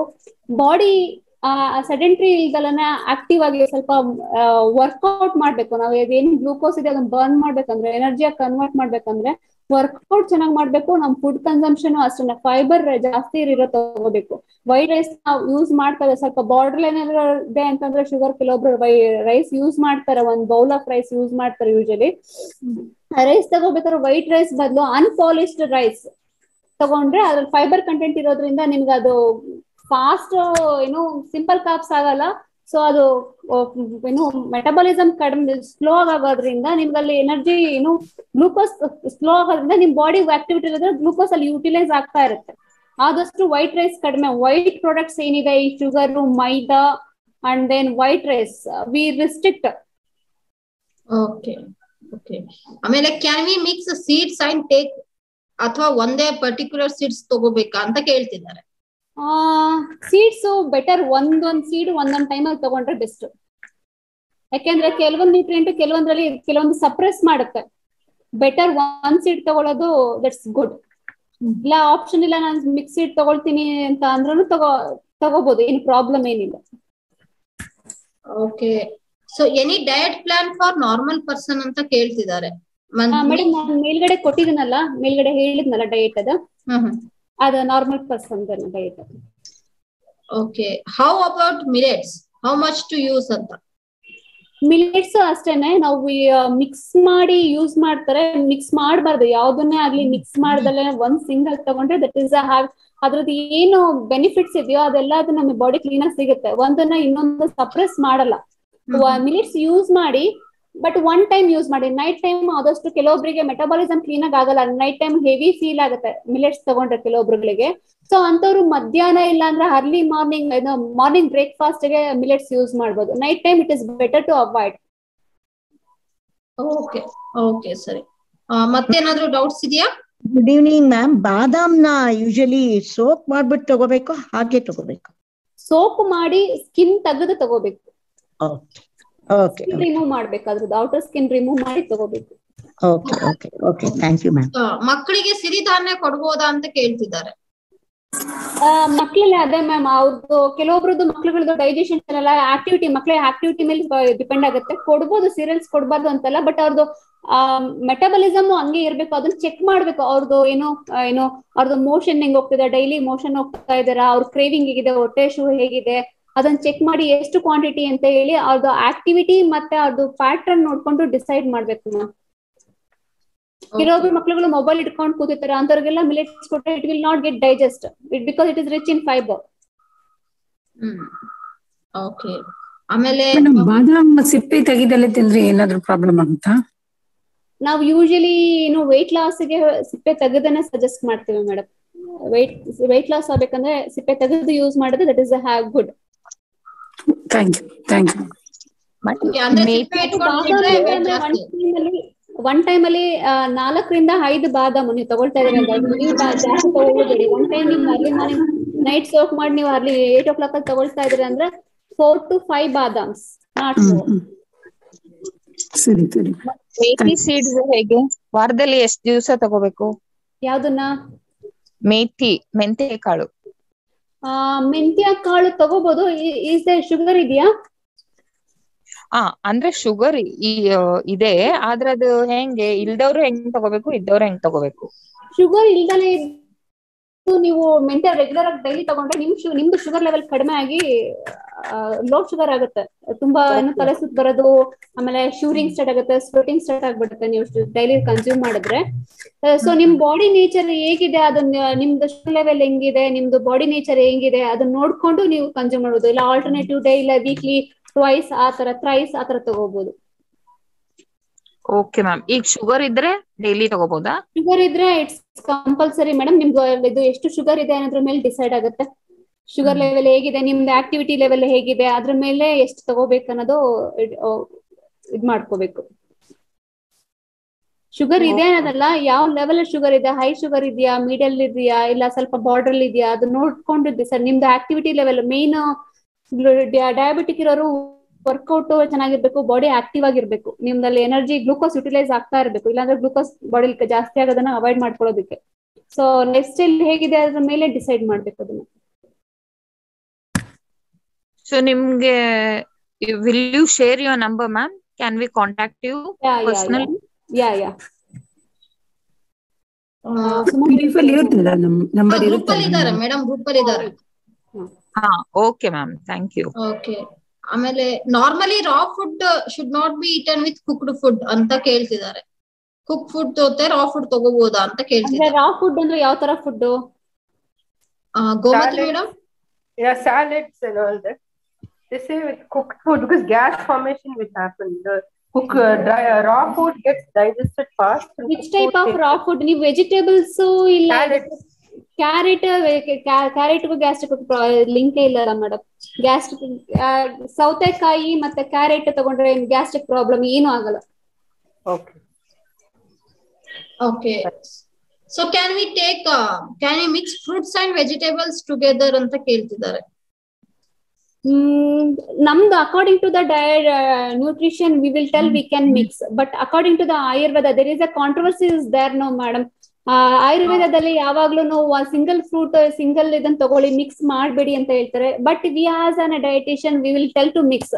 But as I observe personally, so ಕೆಲವೊಂದು ಈಗ ನಾವು ಮಿಕ್ಸ್ ಮಾಡಿದ್ರೆ, ಈಗ ಫಾರ್ ಎಕ್ಸಾಂಪಲ್ ನಾವೀಗ ಏನು ಹಾಲು ಕುಡಿದಾಗ ಕೆಲವೊಬ್ರು ಕ್ಯಾಲ್ಸಿಯಂ ಟ್ಯಾಬ್ಲೆಟ್ಸ್ ತಗೊಂತಾರೆ, ಐರನ್ ಟ್ಯಾಬ್ಲೆಟ್ಸ್ ತಗೊಂತಾರೆ. ಹಾಲಲ್ಲಿ ಕ್ಯಾಲ್ಸಿಯಂ ಜಾಸ್ತಿ ಇರೋದ್ರಿಂದ ಹಾಲಲ್ಲಿ ಕ್ಯಾಲ್ಸಿಯಂ, ಐರನ್ ಟ್ಯಾಬ್ಲೆಟ್ ಐರನ್ ಅದು ಸಪ್ರೆಸ್ ಮಾಡುತ್ತೆ. ಕ್ಯಾಲ್ಸಿಯಂ ಮತ್ತು ಐರನ್ ಒಂದನ್ನು ಸಪ್ರೆಸ್ ಮಾಡ್ಕೊಳ್ಳುತ್ತೆ. ಅದು ನಮ್ಮ ಬಾಡಿ ಯುಟಿಲೈಸ್ ಆಗಲ್ಲ, ಐರನ್ ಯುಟಿಲೈಸ್ ಆಗಲ್ಲ, ಕ್ಯಾಲ್ಸಿಯಂ ಯುಟಿಲೈಸ್ ಆಗಲ್ಲ. ಡಿಪೆಂಡ್ಸ್ ನೀವು ಯಾವ್ದನ್ನ ಯಾವ ತರ ತಗೊಳ್ತಾ ಇದ್ದೀರಾ ಅಂತ ಹೇಳಿ. ಅಲ್ಲಿ ಸಪ್ರೆಸೆಂಟ್ ಆಗ್ಬಾರ್ದು ನಮಗೆ. ಈಗ ಏನು ಪಾಲಕಲ್ಲಿ ಐರನ್ ಇದೆ, ಕ್ಯಾಲ್ಸಿಯಂ ಇದೆ. ಬಟ್ ನಮಗೆ ಅದು ಯಾವ್ದು ಜಾಸ್ತಿ, ನಾವು ಯಾವ ತರ ಪ್ರಾಸೆಸ್ ಕುಕಿಂಗ್ ಯೂಸ್ ಮಾಡ್ತಾ ಇದೀವ ಅದ್ರ ಮೇಲೆ ಡಿಪೆಂಡ್ ಆಗುತ್ತೆ ನಮ್ಮ ಬಾಡಿಗೆ ಐರನ್ ಸಿಗ್ತಾ ಇದೆಯಾ ಇಲ್ಲ ಕ್ಯಾಲ್ಸಿಯಂ ಸಿಗ್ತಾ ಇದೆಯಾ ಅಂತ ಹೇಳಿ. ನಾವು usually will suggest one who is taking the calcium tablets not to take the calcium tablets when you consume the milk products. Sorry, not to take the iron tablets when you consume the milk. Okay, ಅಂದ್ರೆ ನೀವು fruits ಆಗ್ಲಿ vegetables ಆಗ್ಲಿ separate ಆಗಿ ತಗೊಳ್ಳೋದು better ಅಂತಿದ್ದೀರಾ? Best madam, best. Okay okay okay. ನೀವು salads use ಮಾಡಿದ್ರೆ ನಿಮಗೆ ಯಾರೋ ಕೇಳಿದ್ರು ಗ್ಯಾಸ್ಟ್ರಿಕ್ ಆಗತ್ತೆ ಅಂತ, ಒಂದ್ 1/4 ಗಂಟೆ ಮುಂಚೆ ನೀವು ಸಲಾಡ್ಸ್ ತಗೊಳ್ಳಿ, ಒಂದ್ 1/4 ಗಂಟೆ ಬ್ರೇಕ್ ತಗೊಳ್ಳಿ, ಆಮೇಲೆ ನೀವು ಊಟ ತಗೊಳ್ಳಿ. ಚೆನ್ನಾಗಿ ಚೂ ಮಾಡಿದ್ರೆ nothing, there is no gastric. ನೀವು ಚೆನ್ನಾಗಿ ಚೂ ಮಾಡಿದ್ರೆ, ಕೆಲವೊಬ್ರು ಸ್ಪ್ರೌಟ್ಸ್ ಇಲ್ಲ ಪಲ್ಸಸ್ ತಗೊಂಡಾಗ ಗ್ಯಾಸ್ಟ್ರಿಕ್ ಆಗತ್ತೆ, ಬೇಳೆ ಕಾಳುಗಳು ತಿಂದಾಗ ಗ್ಯಾಸ್ಟ್ರಿಕ್ ಆಗತ್ತೆ ಅಂತಾರೆ. ಅದನ್ನ ಪ್ರೋಸೆಸ್ ಆಫ್ ಕುಕಿಂಗ್ ನಿಮಗೆ ಡಿಪೆಂಡ್ ಆಗುತ್ತೆ. ನೀವು ಚೆನ್ನಾಗಿ ಪ್ರೋಸೆಸ್ ಆಫ್ ಕುಕಿಂಗ್ ಮತ್ತೆ ನೀವು ಎಷ್ಟು ಚೂ ಮಾಡ್ತಾರೆ, ನೀವು ಚೂ ಮಾಡಿದ್ರೆ ಹಾಗೆ ತಿಂದ್ರೆ ಅದು ಗ್ಯಾಸ್ಟ್ರಿಕ್ ಆಗುತ್ತೆ. ನೀವು ಚೆನ್ನಾಗಿ ಚೂ ಮಾಡ್ಬೇಕು. ಇಲ್ಲ ನೀವು cooking method already previous sessions is already to how to process, how to cook thing ಅಲ್ವಾ ಮೇಡಮ್? Suma madam ಆಗಿದ್ದಲ್ಲ session? ಹೌದು ಹೌದು ಹೌದು. ಸೊ ಆ ಪ್ರೊಸೆಸಿಂಗ್ ಮೆಥಡ್ಸ್ ಅಲ್ಲಿ ನಮಗೆ ಅದ್ರಲ್ಲಿರೋ ಆಸಿಡಿಟಿ ಜಾಸ್ತಿ ಆಗುತ್ತಾ ಇಲ್ವಾ ಅನ್ನೋದು ಅದ್ರ ಮೇಲೂ ಡಿಪೆಂಡ್ ಆಗುತ್ತೆ. Okay okay. ಮತ್ತೆ ಇವರು ರಾಜ್ಕುಮಾರ್ ಅಂತ ಅವ್ರ ಸರ್ ಕೇಳ್ತಾ ಇದ್ದಾರೆ, ಲೈಕ್ ಅದೇ ಸೇಮ್ ಕ್ವಶನ್ ಕೇಳಿದ್ದಾರೆ. He has repeated same question, cooked food and non cooked food can be taken together ಅಂತ.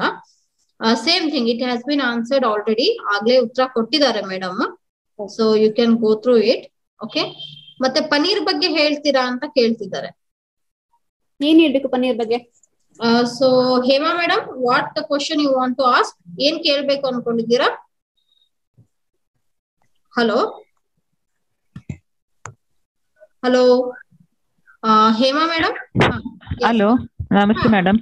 ಮೇಡಮ್, ಪನ್ನೀರು ತಿನ್ಬಹುದಾ? ತಿಂದ್ರೆ ಎಷ್ಟು ಅಂತ ತಿನ್ಬೇಕು? ಮಕ್ಕಳಿಗೂ ಇಷ್ಟ, ಮನೆಯವ್ರಿಗೂ ಇಷ್ಟ. ಅದು ಹೆಂಗ್ ಕೊಡ್ಬೇಕು ಮೇಡಮ್? ನೀವು ಮನೇಲೆ ಮಾಡ್ತಿದ್ದೀರಾ ಪನ್ನೀರು? ಪನ್ನೀರ್ ಮಾಡ್ತೀನಿ ಮೇಡಮ್ ಮನೆಯಲ್ಲಿ. ಪನ್ನೀರ್ ಮನೆಯಲ್ಲೇ ಮಾಡೋದಾದ್ರೆ ಮಕ್ಳಿಗೆ ಏನು ದೇರ್ ಇಸ್ ನೋ ರಿಸ್ಟ್ರಿಕ್ಷನ್. ಮಕ್ಳಿಗೆ ಯಾವಾಗ್ಲಾರು ಕೊಡ್ಬೋದು ಮೇಡಮ್. ಮಕ್ಳಿಗೆ they have the good metabolism and the good digestion capacity. But ಹೇಗೆ ಅಡಲ್ಟ್ಸ್ ಅಂದ್ರೆ is they are normal healthy person? Quite okay madam. 45 years ನಮ್ಮ husband. He is fine. He has no problem with any issue. Cholesterol level ಎಲ್ಲ ಎಷ್ಟಿದೆ ma'am? ಏನಾದ್ರು check ಮಾಡಿಸಿದ್ದೀರಾ? ಇಲ್ಲ madam, ಅದು check ಮಾಡಿಸಿಲ್ಲ. Paneer night time paneer early morning ಅದೇ curd item ತಗೊಂಡಾಗ ಆದಷ್ಟು ಪನ್ನೀರ್ ಅವಾಯ್ಡ್ ಮಾಡ್ಕೊಳ್ಳಿ. ಆಮೇಲೆ ಈಗ ನಾನ್ ವೆಜ್ ಆಗಿದ್ರೆ ನಾನ್ ವೆಜ್ ಜೊತೆಲಿ ಪನ್ನೀರ್ ತಗೋಬೇಡಿ. ಬೇರೆ ಟೈಮಲ್ಲಿ ನೈಟ್ ಟೈಮಲ್ಲಿ ಮಧ್ಯಾಹ್ನ ಆಗ್ಲಿ ತಗೋಬಹುದು. ತಗೊಂಡಾಗ ಏನಂತಂದ್ರೆ ಚೆನ್ನಾಗಿ ಚೂ ಮಾಡಿ ಆದಷ್ಟು ನೀರ್ ಚೆನ್ನಾಗಿ ಕುಡೀರಿ. Okay madam, okay, thank you. ಮತ್ತೆ ಡೌಟ್ಸ್ ಇದೆಯಾ ಯಾರಿಗಾದ್ರೂ? ಹಲೋ, ನಮಸ್ತೆ madam. Hello, thank you madam, ತುಂಬಾ ಚೆನ್ನಾಗಿ ಹೇಳಿದ್ರಿ. ಹಲೋ, ಹೇಳಿ. ನಮಸ್ತೆ ಮೇಡಮ್. ಈ ಟಿಫಿನ್ ಡ್ರಾಪ್ ಮಾಡಿದ್ರೆ ಡ್ರೈ ಫ್ರೂಟ್ಸ್ ಯಾವ ಇದರಲ್ಲಿ ತಗೋಬೇಕು? ಕೌಂಟರ್? ಸಾರಿ ಮೇಡಮ್, ಕೇಳಿಸ್ತಾ ಸ್ವಲ್ಪ ಜೋರಾಗಿ ಮಾತಾಡ್ತೀರಾ? ಹಲೋ, ಸ್ವಲ್ಪ ಜೋರಾಗಿ ಮಾತಾಡ್ತೀರಾ? ಜೋರಾಗಿ ಮಾತಾಡಿ, ಕೇಳಿಸ್ತಾ ಇಲ್ಲ. ಈ ಟಿಫಿನ್ ಡ್ರಾಪ್ ಮಾಡಿದ್ರೆ ನನಗೂ ಕೇಳಿಸ್ತಾ ಇಲ್ಲ. ಊಟ ಟಿಫಿನ್ ಡ್ರಾಪ್ ಮಾಡಿದ್ರೆ ನಾವು ಇದು ಡ್ರೈ ಫ್ರೂಟ್ಸ್ ಹಿಂಗೆ ಏನಾದ್ರು ಯಾವ ಪ್ರಮಾಣದಲ್ಲಿ ತಗೋಬೇಕು? ನೀವು ಯಾವ ಟೈಮಲ್ಲಿ ಊಟ ಡ್ರಾಪ್ ಮಾಡ್ತಾ ಇದ್ದೀರಾ? ಈಗ ಬೆಳಿಗ್ಗೆ ಉಪವಾಸ ಅಂತ ಏನಾದ್ರು ಇರ್ತದಲ್ಲ? ದಯವಿಟ್ಟು ಬೆಳಿಗ್ಗೆ ಹೊತ್ತು ಉಪವಾಸ ಮಾಡಬೇಡಿ madam. Early morning breakfast is energetic for a whole day.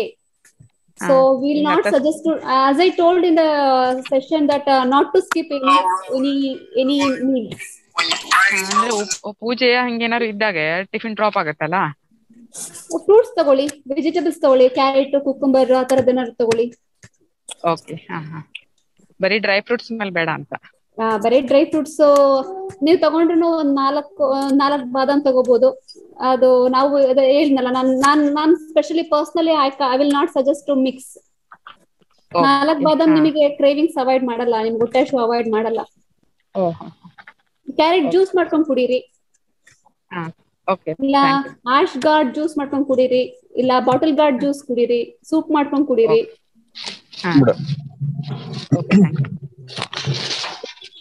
ನಮಸ್ತೆ ಮೇಡಮ್. ನಮಸ್ತೆ ಮೇಡಮ್, ಇದು ಫ್ರೂಟ್ಸ್ ಸಾಯಂಕಾಲ ಹೊತ್ತಿಗೆ ತಿಂದು ಒಳ್ಳೇದ, ಬೆಳಿಗ್ಗೆ ಹೊತ್ತು ಜಾಸ್ತಿ ತಿಂದು ಒಳ್ಳೇದ ಮೇಡಮ್? ಬೆಳಿಗ್ಗೆ ತಿಂದ್ರೆ ಒಳ್ಳೇದು ಸರ್. ಬೆಳಿಗ್ಗೆ 8 o'clock ಅಲ್ಲಿ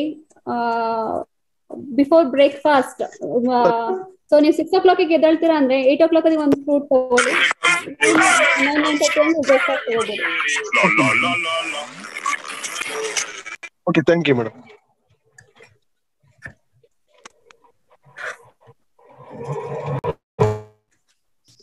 ಸೊ ಮತ್ತೇನಾದ್ರೂ ಡೌಟ್ಸ್ ಇದೆಯಾ?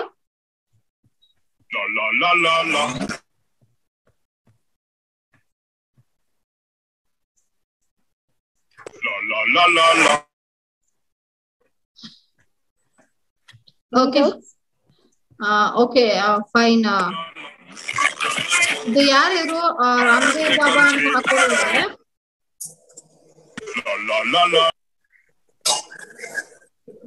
Okay okay okay. ಬೇರೆ ಏನ್ ಡೌಟ್ಸ್ ಇದೆಯಾ ಯಾರಿಗಾದ್ರೂ?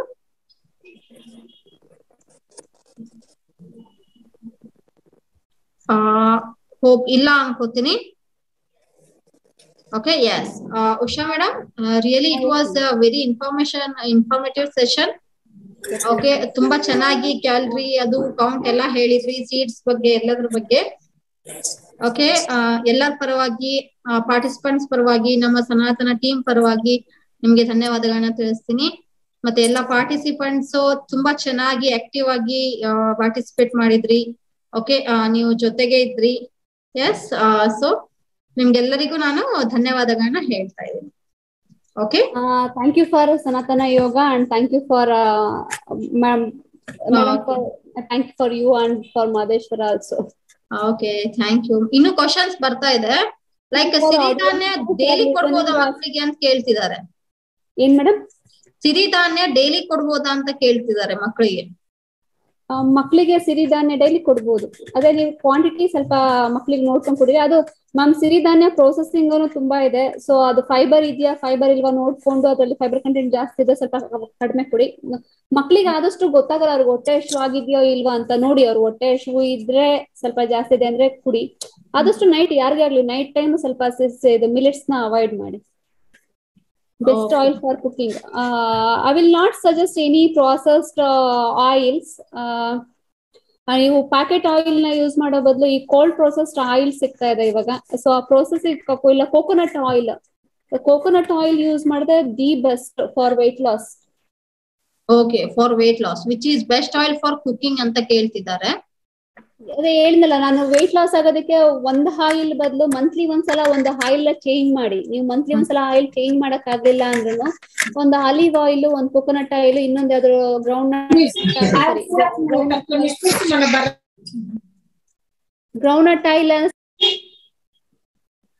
ನಿಮ್ದು ಮ್ಯೂಟ್ ಆಗಿದೆ. ಸಾರಿ, ನೀವು 3 ಆಯಿಲ್ ನ ಮನೇಲಿ ಇಟ್ಕೊಂಡು ಬೆಳಗ್ಗೆ ಕೋಕೋನಟ್ ಆಯಿಲ್ ಯೂಸ್ ಮಾಡ್ಕೊಳ್ಳಿ, ಮಧ್ಯಾಹ್ನ ಗ್ರೌಂಡ್ ನಟ್ ಆಯಿಲ್ ಯೂಸ್ ಮಾಡ್ಕೊಳ್ಳಿ, ಸಂಜೆ ನೀವೇನಾದ್ರು ಸಲಾಡ್ಸ್ ಮಾಡ್ತಾ ಇದಾರೆ ಅಂದ್ರೆ ಆಲಿವ್ ಆಯಿಲ್ ಯೂಸ್ ಮಾಡ್ಕೊಳ್ಳಿ, ನೈಟ್ ಬೇಕಾದ್ರೆ sunflower oil, ground nut oil, anything we can use. 3 oil ನಾರು ಮಿನಿಮಮ್ ಯೂಸ್ ಮಾಡ್ಕೋಬೇಕು. ಇಲ್ಲ ಅಂದ್ರೆ ಮಂತ್ಲಿ ಒಂದ್ಸಲ ಆಯಿಲ್ ನ ಚೇಂಜ್ ಮಾಡಿ. ಈ ಮಂತ್ ಅಲ್ಲಿ ನೀವು ಕೋಕೋನಟ್ ಆಯಿಲ್ ಯೂಸ್ ಮಾಡಿದ್ರೆ next month sunflower oil use ಮಾಡಿ, ಅದ್ರ next month olive oil use ಮಾಡಿ. ನೀವು ಆತರ ಚಾನ್ಸಸ್ ಇದೆ ಅಂದ್ರೆ, ಇಲ್ಲ ಅಂದ್ರೆ 3 times ಇಲ್ಲ 4 times ನೀವು ಏನ್ ಕುಕಿಂಗ್ ಮಾಡ್ತೀರಾ ಒನ್ ಟೈಮ್ ಆಲ್ಟರ್ನೇಟಿವ್ ಆಗಿ ಯೂಸ್ ಮಾಡ್ಕೊಂಡಾರು ಹೋಗ್ಬೋದು. So that we can get all the benefits from all the oils, not to use the processed oils, any packed oils. Okay ತುಂಬಾ ಟ್ರಾನ್ಸ್ ಫ್ಯಾಟ್ಸ್ ಇರುತ್ತೆ ಅದರಲ್ಲಿ. ಆಮೇಲೆ What's 5 the to difference 6 between trans fat and saturated fat? What's the difference? Saturated fat is not good for our health. It will be increases the cholesterol level. LDL ಅಂತ ಹೇಳ್ತೀವಿ. LDL ಮತ್ತೆ cholesterol level ತುಂಬಾ ಜಾಸ್ತಿ ಆಗೋದ್ರಿಂದಲ್ಲ obesity ಆಗೋದು.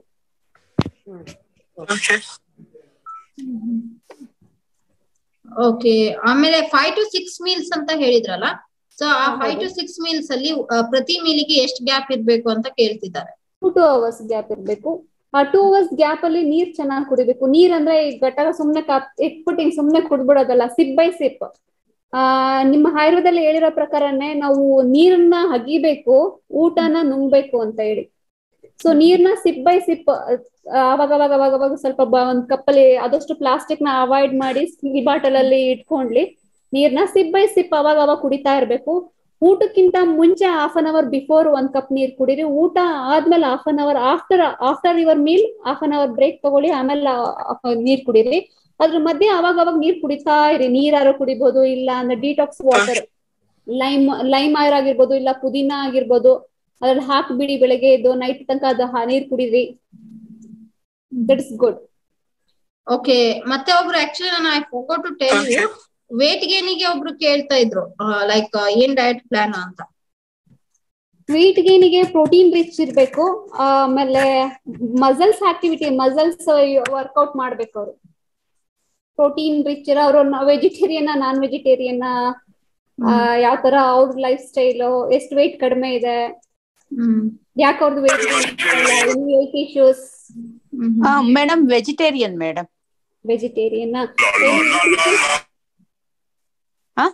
Any health issues? Health issues ಏನಿಲ್ಲ.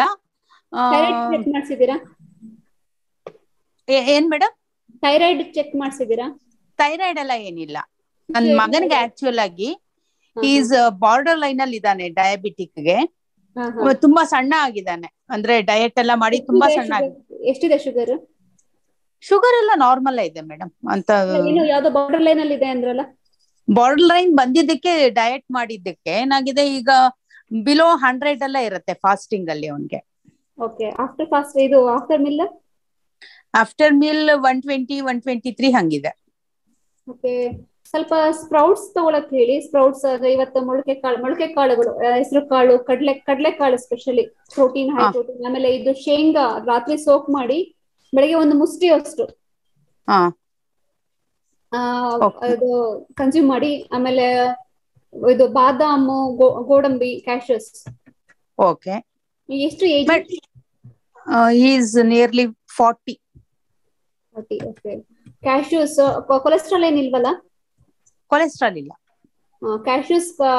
Cashews, ಬಾದಾಮು, sprouts. So ಆಮೇಲೆ workout ಬೇಕು madam. Muscles ಗೆ ಟೋನ್ ಅಪ್ ಆಗ್ಬೇಕಂದ್ರೆ ಮಸಲ್ಸ್ ವರ್ಕೌಟ್ ಮಾಡ್ಬೇಕು. ಮಸಲ್ಸ್ ವರ್ಕೌಟ್ ಮಾಡೋದು ಅಂದ್ರೆ ಏನ್ ಮೇಡಮ್ ಅದು? ಮೇಡಮ್ ಯೋಗನೂ ಇದೆ, ಅದಕ್ಕೋಸ್ಕರ ಏರೋಬಿಕ್ಸ್ ಇದೆ, ಜಿಮ್ಸ್ ಇದೆ. ಓಕೆ. ಎಷ್ಟು ವೆಯ್ಟ್ ಇದಾರೆ ಆದ್ರ ಅವ್ರದ್ದು ಹೈಟ್ ವೆಯ್ಟ್ ನೋಡ್ಕೊಂಡು ಅವ್ರದ್ದು ಲೈಫ್ ಸ್ಟೈಲ್ ಹೇಗಿದೆ. ವಾಕಿಂಗ್ ಅದ್ರಲ್ಲಿ ಏನು ಇದ ಹೆಲ್ಪ್ ಆಗಲ್ವಾ? ವಾಕಿಂಗ್ ಅಷ್ಟೇ ಹೆಲ್ಪ್ ಆಗಲ್ಲ ಮೇಡಮ್. ಓಕೆ. ನಾಗಲಕ್ಷ್ಮಿ ಮೇಡಮ್ ಇದ್ದೀರಾ? ಹೌದು ಮೇಡಮ್, ನಾನೇ ಮಾತಾಡ್ತಾ ಇರೋದು. ನೀವು ಅದೇ ಏನೋ ವಾಟ್ ಅಬೌಟ್ ಬ್ಲಡ್ ಕ್ಯಾನ್ಸರ್ ಅಂತ ಏನೋ ಕ್ವಶನ್ ಕೇಳಿದೀರಾ? ಈಗ ನಮ್ಗ ಫ್ರೆಂಡ್ ಮಗನಿಗೆ ಒಬ್ಬರಿಗೆ ಬ್ಲಡ್ ಕ್ಯಾನ್ಸರ್ ಬಂತು. ಅದರಿಂದ ಏನಾದ್ರು ಡಯಟ್ ಇದ್ರಿಂದ ಏನಾದ್ರು ಪ್ರಾಬ್ಲಮ್ ಆಗಿತ್ತಾ ಅಂತ ಅನ್ಬಿಟ್ಟು ಕೇಳೋಣ ಅನ್ಕೊಂಡೆ ನಾನು. ಬ್ಲಡ್ ಕ್ಯಾನ್ಸರ್ ಅಂದ್ರೆ ಕ್ಯಾನ್ಸರ್ ಯಾವ ಸ್ಟೇಜ್ ಅಲ್ಲಿ ಇದೆ ಏನಾದ್ರು ಮ್ಯಾಟರ್ ಆಗುತ್ತಾ ಮ್ಯಾಮ್? ಈಗ ಕ್ಯೂರ್ ಆಗಿದೆ ಮೇಡಮ್, ಅಂದ್ರೆ ಒಂದು ಕ್ಯೂರ್ ಆಗಿದೆ ಈಗ ಆಕ್ಚುಲ್ ಆಗಿ. He is 15 years old. Okay. Usually ನಾವು ಕ್ಯಾನ್ಸರ್ ಅವ್ರಿಗೆ ಪ್ರೋಸೆಸ್ಡ್ ಫುಡ್ಸ್ ಏನಿದೆಯೋ ಅದು ಫುಲ್ ಅವಾಯ್ಡ್ ಮಾಡೋದಕ್ಕೆ ಹೇಳ್ತೇವೆ. ಓಕೆ. ಈ ಪ್ಯಾಕ್ಡ್ ಐಟಮ್ಸ್ ಏನಿದೆಯಾ ಅದು. ಆಮೇಲೆ ಅವ್ರಿಗೂ ಅಷ್ಟೇ ಅವಾಗ ಹೆವಿ ಫುಡ್ ತಗೊಳ್ಬಾರ್ದು. ಅವ್ರುಗಳನ್ನು ಸ್ವಲ್ಪ ಫ್ರೀಕ್ವೆಂಟ್ ಮೀಲ್ಸ್ ತಗೋಬೇಕು. ಬಾಡಿ ಆಕ್ಟಿವ್ ಆಗಿರ್ಬೇಕು. ಆಮೇಲೆ they have to B always in a happy mood, not to B depressed mood, lonely feel ಇರಬಾರ್ದು ಅಂತ. ಕ್ಯಾನ್ಸರ್ ಮೇನ್ ವರ್ಕ್ ಆಗೋದನ್ನೇ ಅವ್ರದ್ದು ಲೈಫ್ ಸ್ಟೈಲ್. ಯಾವ ತರ ಲೈಫ್ ಸ್ಟೈಲ್ ಇದೆ, ಹ್ಯಾಪಿಯಾಗಿ ಆದಷ್ಟು ಖುಷಿಯಾಗಿ ಇದ್ದಷ್ಟು ನಮ್ಗೆ ಹ್ಯಾಪಿ ಹಾರ್ಮೋನ್ಸ್ ರಿಲೀಸ್ ಆಗ್ತಾ ಇರ್ತವೆ ಬಾಡಿನಲ್ಲಿ. Hormones, Okay. ಮೆಟಬಾಲಿಸಮ್ ಇಲ್ಲ, ಬಾಡಿ ಬ್ಲಡ್ ಸೆಲ್ಸ್ ಎಲ್ಲ ಆಕ್ಟಿವ್ ಆಗಿರೋದಕ್ಕೆ ಹೆಲ್ಪ್ ಮಾಡುತ್ತೆ. ಓಕೆ, ಅದು ಕ್ಯಾನ್ಸರ್ ಮೇನ್ ಇರೋದೇ ಅದು. ಓಕೆ ಮೇಡಮ್, ಅಂದ್ರೆ ಅದು ಫುಡ್ ಇಂದ ಏನಾರು ಅವ್ರಿಗೆ ಎಫೆಕ್ಟ್ ಆಗಿರತ್ತಾ ಅಂತ ನಂಗೆ ಡೌಟ್ ಮೇಡಮ್ ಇತ್ತು. ಅದು ಕ್ಯಾನ್ಸರ್ ಇದ್ರಿಂದನೇ ಬರುತ್ತೆ ಅಂತೆಲ್ಲ ಹೇಳಕ್ ಆಗಲ್ಲ. ಕೆಲವೊಂದು ಜೀನ್ಸ್ ಇಂದ ಬರ್ಬೋದು, ಕೆಲವೊಂದು ಲೈಫ್ ಸ್ಟೈಲ್ ಇಂದ ಬರ್ಬೋದು, ಕೆಲವೊಂದು ಏನು ಸ್ಟ್ರೆಸ್ ಸ್ಟ್ರೈನ್ ಅದು ಇದೇ ರೀಸನ್ ಅಂತ ಹೇಳಕ್ ಆಗಲ್ಲ. ಅವ್ರದ್ದು ಲೈಫ್ ಸ್ಟೈಲ್ಗಳ ಮೇಲೂ ಡಿಪೆಂಡ್ ಆಗುತ್ತೆ. ಒಬೆಸಿಟಿನೂ ಕಾರಣ ಆಗುತ್ತೆ. There is lot of reasons for the cancer. Okay okay, thank you madam. ಆಮೇಲೆ ಇದು BMI ಮೇಲ್ ಮತ್ತೆ ಫಿಮೇಲ್ ಗೆ ಬೇರೆ ಇರುತ್ತೆ. ಸೊ ಡಯಟ್ ಪ್ಲಾನ್ ಅಲ್ಲಿ ಏನಾದ್ರು ಚೇಂಜಸ್ ಇರುತ್ತಾ? ಹೌದು, ಡಯಟ್ ಪ್ಲಾನ್ ಅಲ್ಲಿ ಚೇಂಜಸ್ ಇರುತ್ತೆ ಮೇಡಮ್. ಅದೇ ಒಬ್ರು ಕೇಳಿದ್ದಾರೆ. ಆಮೇಲೆ ಹಿಮಾಲಯನ್ ಸಾಲ್ಟ್ ಬಗ್ಗೆ ತಗೋಬಹುದಾ, ಅದ್ರ ಬಗ್ಗೆ ನಿಮ್ಮ ಒಪಿನಿಯನ್ ಕೇಳಿದ್ದಾರೆ. Can we take Himalayan salt ಅಂತ? I am not to specify any brands. I do salt ತಗೋಬಹುದು, ಬಟ್ ಯಾವುದೇ ಸಾಲ್ಟ್ ಆದ್ರೂ there is some limit. So as I mentioned, 1 gram ಇಲ್ಲ ಅಂದ್ರೆ ಮ್ಯಾಕ್ಸಿಮಮ್ ಅಂದ್ರೆ 2 ಗ್ರಾಮ್ ಮಿಲಿಗ್ರಾಮ್ ಅಷ್ಟು ನಾವು ಸಾಲ್ಟ್ ಕನ್ಸಂಪ್ಷನ್, ಅದು ಒಬೆಸಿಟಿ ನಲ್ಲಿ ಸ್ವಲ್ಪ ಸಾಲ್ಟ್ ಕಂಟೆಂಟ್ ಕಡಿಮೆ ಮಾಡೋದಕ್ಕೆ ಹೇಳ್ತೀವಿ. ಓಕೆ. ಆಮೇಲೆ ಮತ್ತೆ ಇದು ಲೈಕ್ ಇನ್ನೊಬ್ರು ಕ್ವಶನ್ ಕೇಳಿದ್ದಾರೆ, ಸಿರಿಧಾನ್ಯ ತಗೊಂಡ್ರೆ ಶಿ ಗೆಟ್ಸ್ ಪೀರಿಯಡ್ಸ್ ಅರ್ಲಿ ಅಂತ, ಅದಕ್ಕೇನಾದ್ರೂ ರೀಸನ್ ಇದೆಯಾ ಅಂತ? ಅವ್ರದ್ದು ಅದೇ ಬ್ಲಡ್ ರಿಪೋರ್ಟ್ ನೋಡ್ಬೇಕು ಮೇಡಮ್. ಅರ್ಲಿ ಅಂತ ಅಂದ್ರೆ ಅದು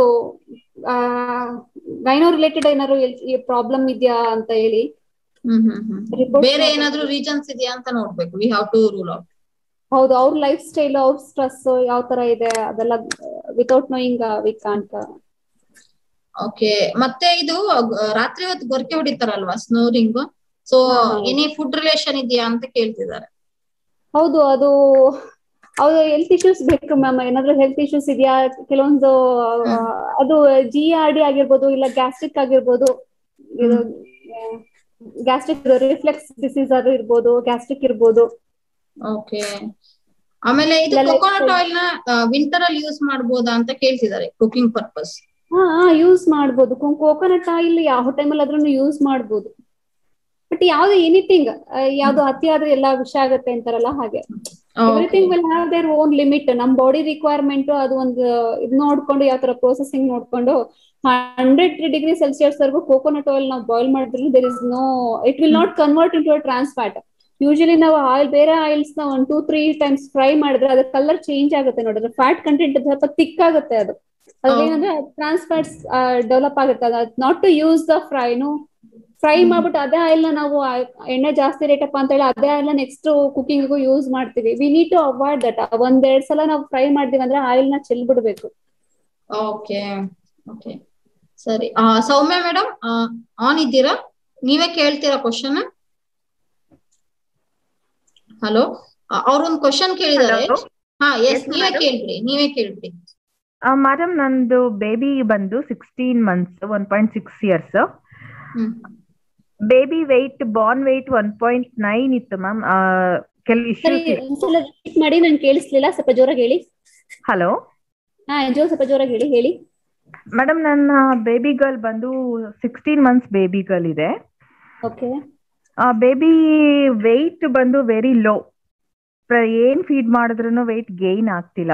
ಬರ್ತ್ ವೆಯ್ಟ್ ಬಂದು 1.9 kgs ಇತ್ತು. ಸರ್ಟೈನ್ ಹೆಲ್ತ್ ಇಶ್ಯೂಸ್ ಇತ್ತು. ಪ್ರಿಮೆಚ್ಯೂರ್ ಬೇಬಿ ಆಗಿತ್ತು. ಈಗ ಬಂದು 8.5 kg ಇದೆ. ಏನ್ ಫುಡ್ಸ್ ಕೊಡ್ಬೋದು? 8.5 kg. ಮೇಡಮ್, ಇವಾಗ ಏನ್ ಕೊಡ್ತಾ ಇದ್ದೀರಾ ನೀವು? ಮೇಡಮ್, ಈಗ ಒನ್ ಟೈಮ್ ಲೈಕ್ ಇನ್ನು ಸರಿನ ಇಷ್ಟಪಡ್ತಾಳೆ. ಸರಿ ಅಂದ್ರೆ ಮಿಲೆಟ್ಸ್ ಮಿಕ್ಸ್ ಇದೆ, ರಾಗಿ ಸರಿ ಇದೆ, ಸಿರಿಯಲ್ಸ್ ಇದೆ, ಮತ್ತೆ ಮನೆ ಫುಡ್ ಎಲ್ಲಾನು ಕೊಡ್ತೀವಿ. ವೆಜಿಟೇರಿಯನ್ ಫುಡ್ ನಾವು ಎಲ್ಲಾನು ಕೊಡ್ತೀವಿ.